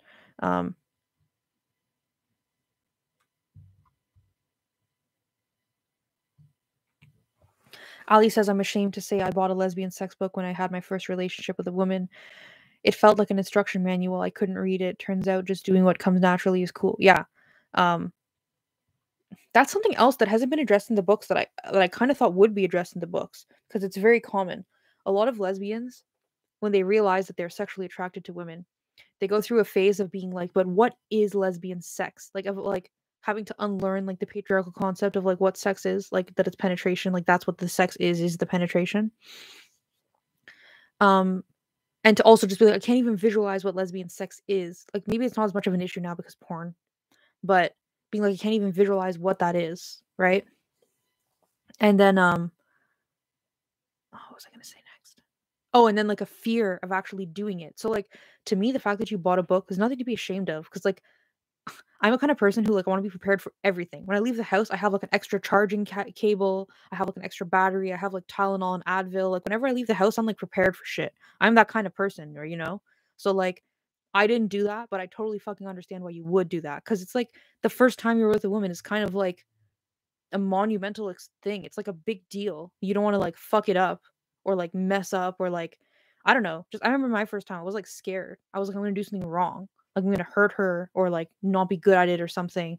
Um and this whole thing like doing just turns out doing what comes naturally is cool. Like I wish there was more of an emphasis on that. Like in this book, I wish there was a discussion of like lesbians having sex for the first time. Like, what is that like psychologically? That would be an interesting topic to discuss. I also think it would be interesting to discuss like how to differentiate like what are your internal feelings about like sex and sexuality and like sexual behavior versus like what are your imported or internalized feelings about sex and sexuality and sexual behavior. Like those would be really interesting topics to talk about. And that's kind of what you're getting at, I think, Allie, which I think she left already, but um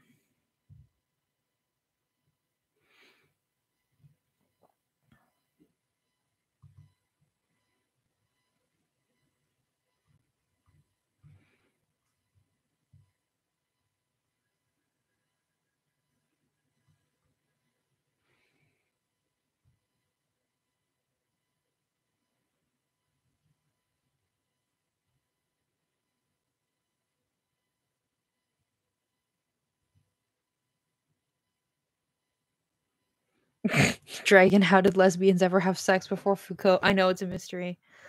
Um,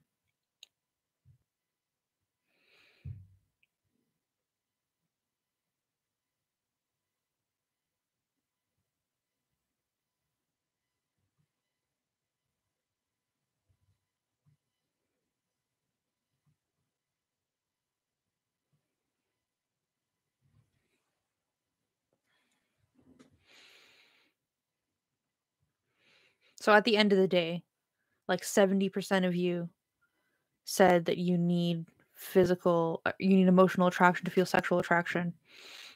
And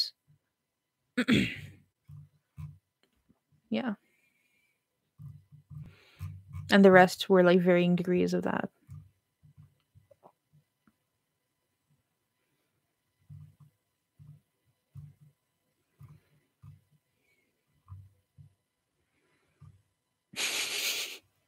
Maple, I can't believe you typed that out and pressed send. Yeah. Honestly, I don't know much. I know as much about Jung as I know about Freud, which is like from talking to therapists about Jung and Freud. I haven't like read anything by them like explicitly. I really should. Like I have some Jung books. Oh wait, actually they're my ex's. Does she have them or do I have them? I feel like I probably forcibly gave them back to her. Well, whatever. But I do want to read some Jung because he also has stuff about language, which I'm so fucking into language. Um, but I always prefer to get my stuff from a female source if possible. Mad Adam, I just dove in head first the first time figuratively. um,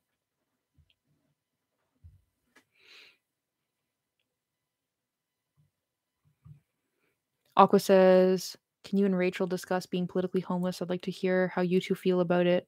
What you think might happen or should happen in USA/Canada strategies? Question mark. Okay, interesting. Um,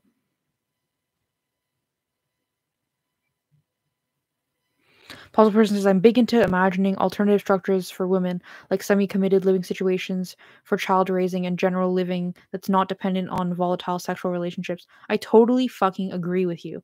I really, really think communal is the way to go when it comes to child rearing for women. It's just like that's the best way for us to do it, women. Um, yeah, totally fucking agree. And also agree that like to me one of the fundamental issues with the concept of the nuclear family aside from like the other many issues is that it's based on like a sexual romantic relationship which as you say are volatile, which is not necessarily a stable home life, right? Like I'm not trying to make like all kids from broken homes are fucked or something, but you know generally it's a better thing if your home life stays the same for like most of your childhood, right? So if you're I've seen some kind of documentary a long time ago about like I think it was in Sweden. Maybe it was in the Netherlands. But about like a communal family raising situation, and it's like it just seems like the best thing ever. So like you still know like who's like your mom or your parent or whatever, but it's like your extended family basically lives with you and they're not necessarily all related by blood or by marriage or whatever. So it's not like they're going to just like break up or whatever, you know. Anyway.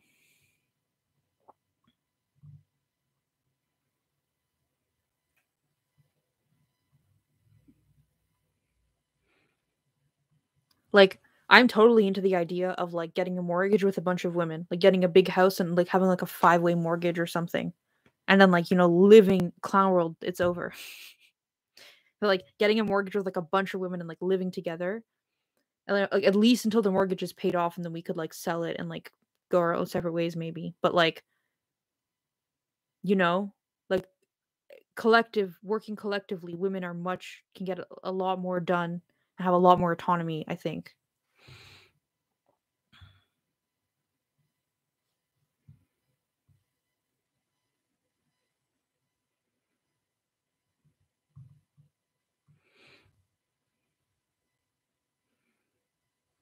Toss stones. Do you think it would be different if it was all females? I do know, like, I've heard very bad things. Toss stone says I grew up in a communal hippie house, unsafe in a lot of ways. Like, I think it needs to be done very, very intentionally and carefully. Um, automatic or manual. um,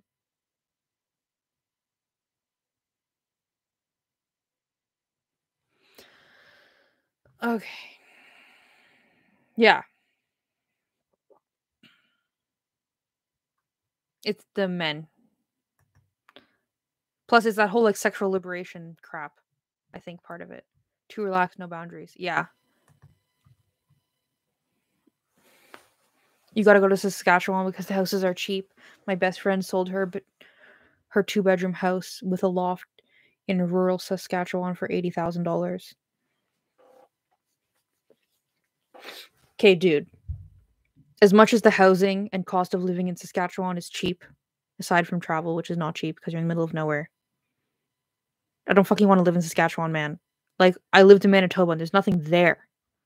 If anything, maybe like, if I was gonna buy a house, like, if I was in a situation where I had like three or four other women who were like, let's buy a house together, I like obviously it would depend on who the fuck these women are. That would be like the biggest thing because like where do they work and whatever, where are their lives. But I think like the ideal living situation in Canada when it comes to cost of living is to live if you're going to buy a house like not even in the suburbs, like in the country, but like within 30 minutes of a medium-sized city. Cuz like the big metropolitan cities like Montreal, Toronto, Vancouver, you go 30 minutes out, you're not in the middle of nowhere. You're in the metropolitan, right? You go to a medium-sized city like Gatineau. I mean, it's relative what you consider a medium-sized city.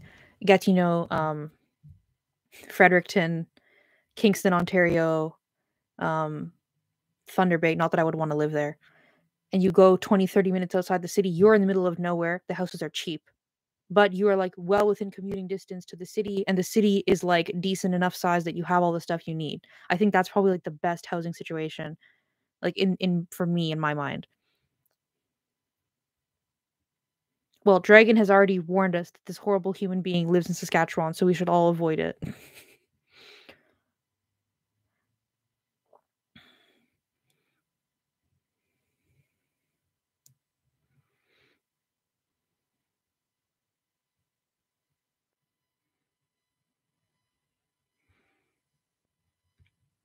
Like toss stones.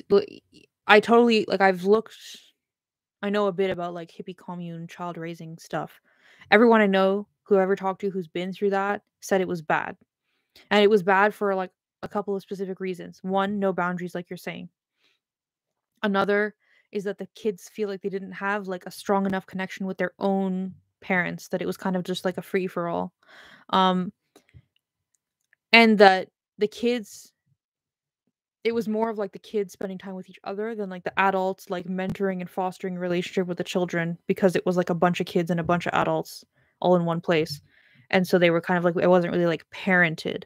So, but I like to think that like if lesbians or lesbian feminists did it, that they would be like intentional about like what are the healthy boundaries, like what are the goals and expectations, and like, like constantly monitoring and tracking and stuff.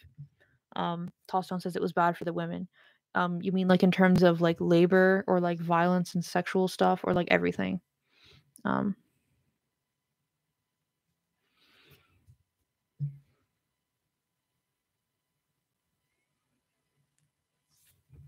Aqua, no, I can't. I'm from Toronto. I cannot. Even a city of 1 million, I'm like I'm in the middle of fucking nowhere. This is not even a city. Like I need a big, big city, or else I feel like I'm in the middle of nowhere. Like the place I went to university was, I think, would be considered um like smaller, mid-sized city in Canadian standards, 40,000 people. Um, and I literally felt like I was in a fucking ghost town. I couldn't stand it. I hated it so much. I was like, it's okay because I'm only here until I'm done university. But like, no.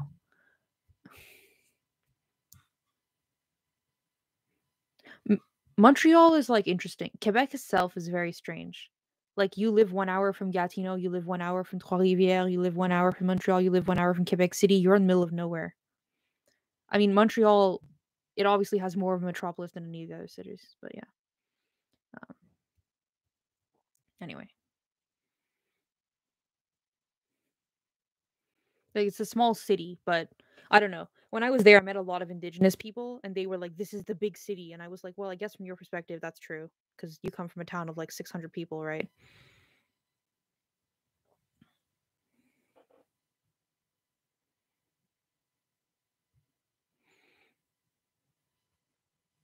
You're under 5,000. I mean, I wouldn't mind living in a town that's under 5, or a city, whatever, that's under 5,000 if it's like, less than 30 minutes from an actual city. No offense, but as a Torontonian, this is how I feel. Yeah. Well, no, I want to do like the cottage core thing, but still like be able to like work and have like a career and shit like in a city, you know? Um, like in my ideal, when I own this house, which is like in the suburbs of a like million-ish size city, I have enough land that I can have like if I want dogs, they can run around. That if I want to have my friends over to do like camping, they can like camp on my land and we can have like bonfires and shit. Um,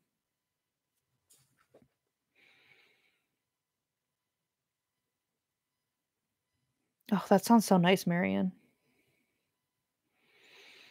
Dragon says I want access to all the different foods. Yeah. That's the one thing when I left Toronto, I didn't realize like Toronto has, I mean, I haven't been to Vancouver. They definitely have better sushi, but Toronto has decent sushi and very good Greek food. And when I left, I was like,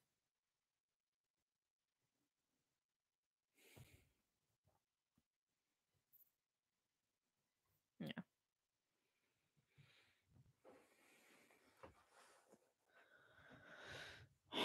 Aqua, I think us young folks are just gonna rent forever, to be honest with you.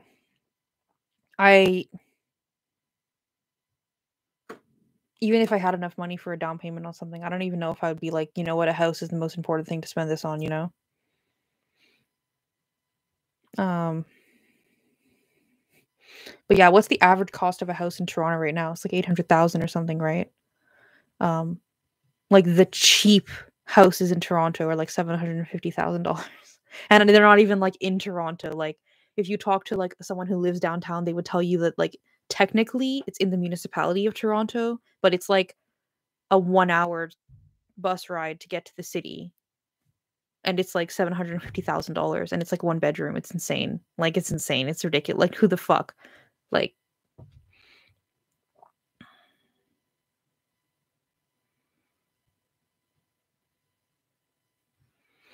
hostel person says if you have 3 or 4 adults, affording a house in an okay location becomes feasible. Yeah. Like with me renting a house with my roommates, it's like it's feasible to have a house instead of an apart like a one bedroom because of it's more of us. Yeah, like collective. Yeah. Um oh mad Adam, I hope you get the house when your parents die. And I hope it's paid off. so you can actually afford to live there. Okay.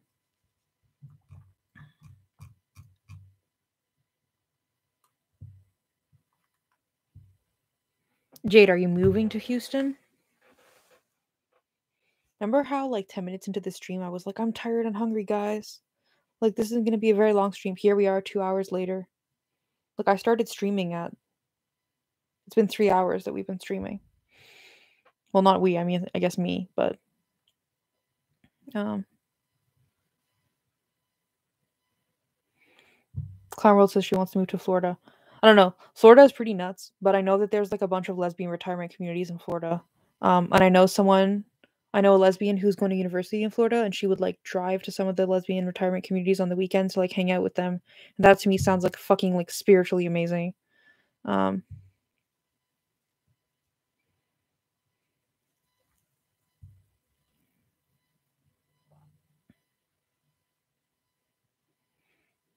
Oh, cool, Jade. I hope that goes well for you.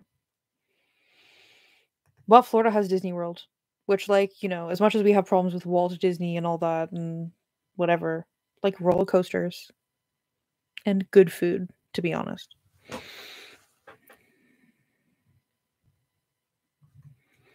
No, there's several of them in Florida, specifically Aqua. I know which place you're talking about. The Women's Liberation Radio News had a chat about the place in Florida. I highly recommend it. Yeah. There's also, like, there's lesbian camping sites in Florida. There's definitely, like, couples retreats for lesbians in Florida. There's, like, a lot of shit for lesbians in Florida. It's really interesting.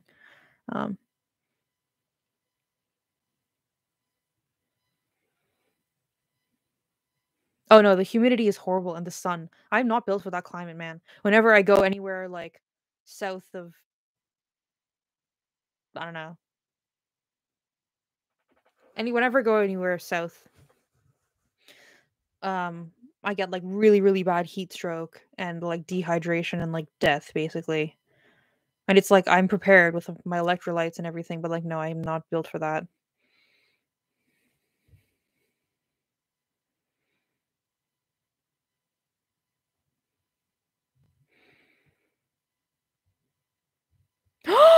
Marion! Thank you so much for the super chat. I very much appreciate it. Also, okay. Marion, you are close to Montreal. Do you have a car? I think I would like to do, like, a meetup in Montreal this summer. Probably in July.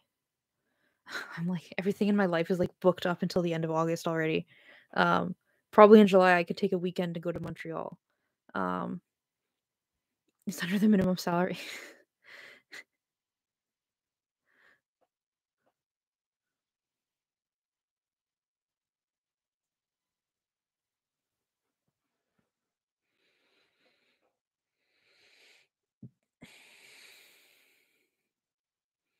I don't want to live in the US though. I used to want to go to university at a specific place in the US, or, like, 2 or 3 specific places depending on what I wanted to do.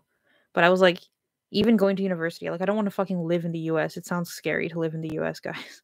Like, visiting is enough. I literally you have an apartment in Montreal. Bro, let's hang out.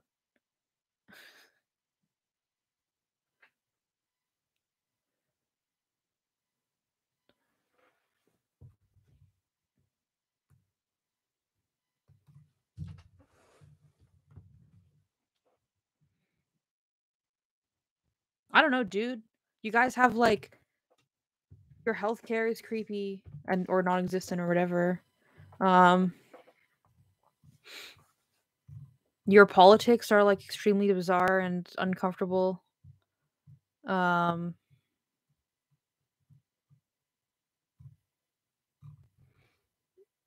feel like there's a lot of, like, gun violence in the US. There's a lot of racism in the US. I don't know. Like, I literally know someone who got, like, a really good job at a university in the US. I think in Connecticut. It was definitely New England, but I'm pretty sure it was Connecticut. And they were like, I literally moved back to Canada because it was so racist in Connecticut, and I was like, wow, I don't know. Just I don't think I'd be happy. Yeah, immigrating to Canada is like not that easy. I think really the way to do it is you have to like be a student here. And then when you're done whatever you're doing, you usually have implied status and then you like stay here while you have your implied status and you apply for your citizenship. But it's like you need to afford to go to school here in the first place. Cuz when you're on a student visa in Canada, I think you can only work 20 hours a week or something. Dragon says, as soon as I cross the border, I feel the difference. Yeah. Well, that's because we usually cross the border in Detroit, don't we? People from Detroit or Buffalo, which are like not great representations of like the amazingness of America, are they? um,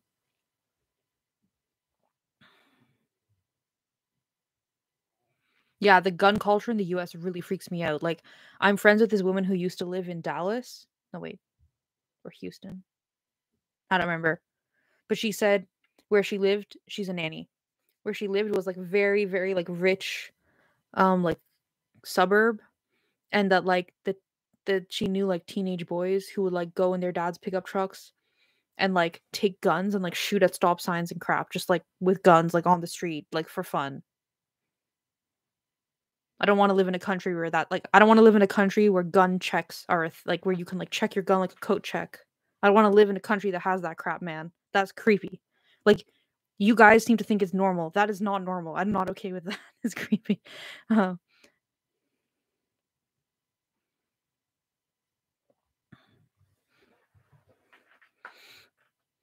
Canada Canada is basically the US but without Olive Garden. That's what Canada is.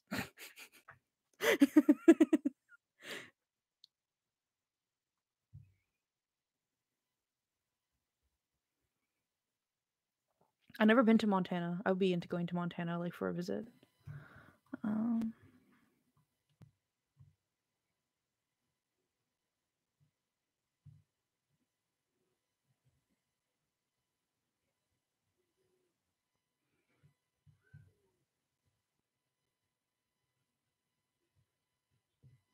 yeah, I know it depends where you are in the US. Like you have Olive Garden in Alberta? What? Do you mean you have like one Olive Garden in Calgary or you actually have Olive Garden in Canada? Cuz like we don't have Arby's in Canada, but there's like 4 Arby's locations in Ontario. But like we don't it's not like accessible in Canada. There's one in Kingston, there's one in Ottawa, there's one in Oshawa, and there's one in Guelph, I think. Those are the Arby's locations of Ontario. Um, no, but Dragon, do we have like an Olive Garden or it's like a chain you can readily access? Oh, I thought Olive Gardens closed down in Canada basically in the 90s.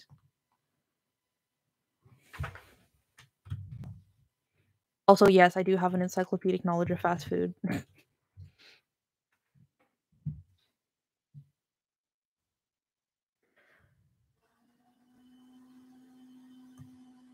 Okay, I'm looking in Ontario for Olive Garden. There's no. It's telling me the closest ones that are like in Buffalo, in Waterton, New York, and in like Michigan. There's like a handful. There's like 5 Olive Gardens in Canada, and they're all in the prairies. So I guess Aqua gets dibs on Olive Garden.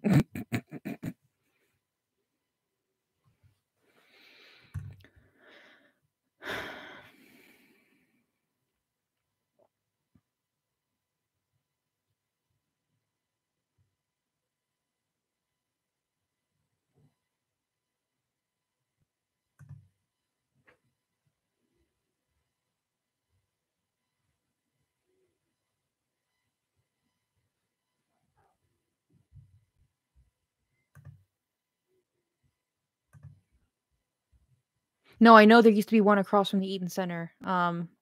Yeah. I think that's the one I think I went there once when I was like a little kid and then it closed down. Yeah. Anyway, I love how I was like, you know what Canada is? It's America without Olive Garden.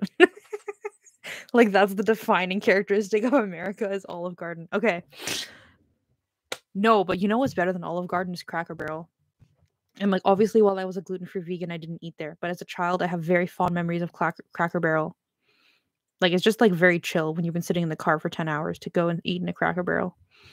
Um, and it doesn't feel like really like fast processed food. You know what I mean? No, Pickle Barrel is not Cracker Barrel. Pickle Barrel is good, but it's gotten more like expensive and I don't know. Hey Ghost. Um, the best thing at Cracker Barrel though, I mean Pickle Barrel, is the French toast. They have like this weird like a puff. It's like these giant like puffy pieces of bread, and then the way they fry them, it's almost like they're like fuzzy with the batter, like the egg and vanilla and shit. It's like so fucking good. Like it's like fluffy and sweet. It's like so really good. Um,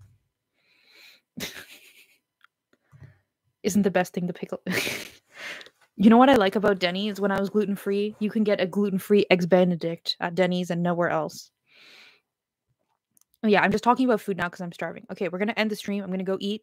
I will see you guys tomorrow, probably, almost definitely. And if I do not see you tomorrow, then I 1000% for sure will see you on Saturday at 9 a.m. Pacific time, noon Eastern time, 5 p.m. GMT. All right, I will see you guys tomorrow. Okay, bye.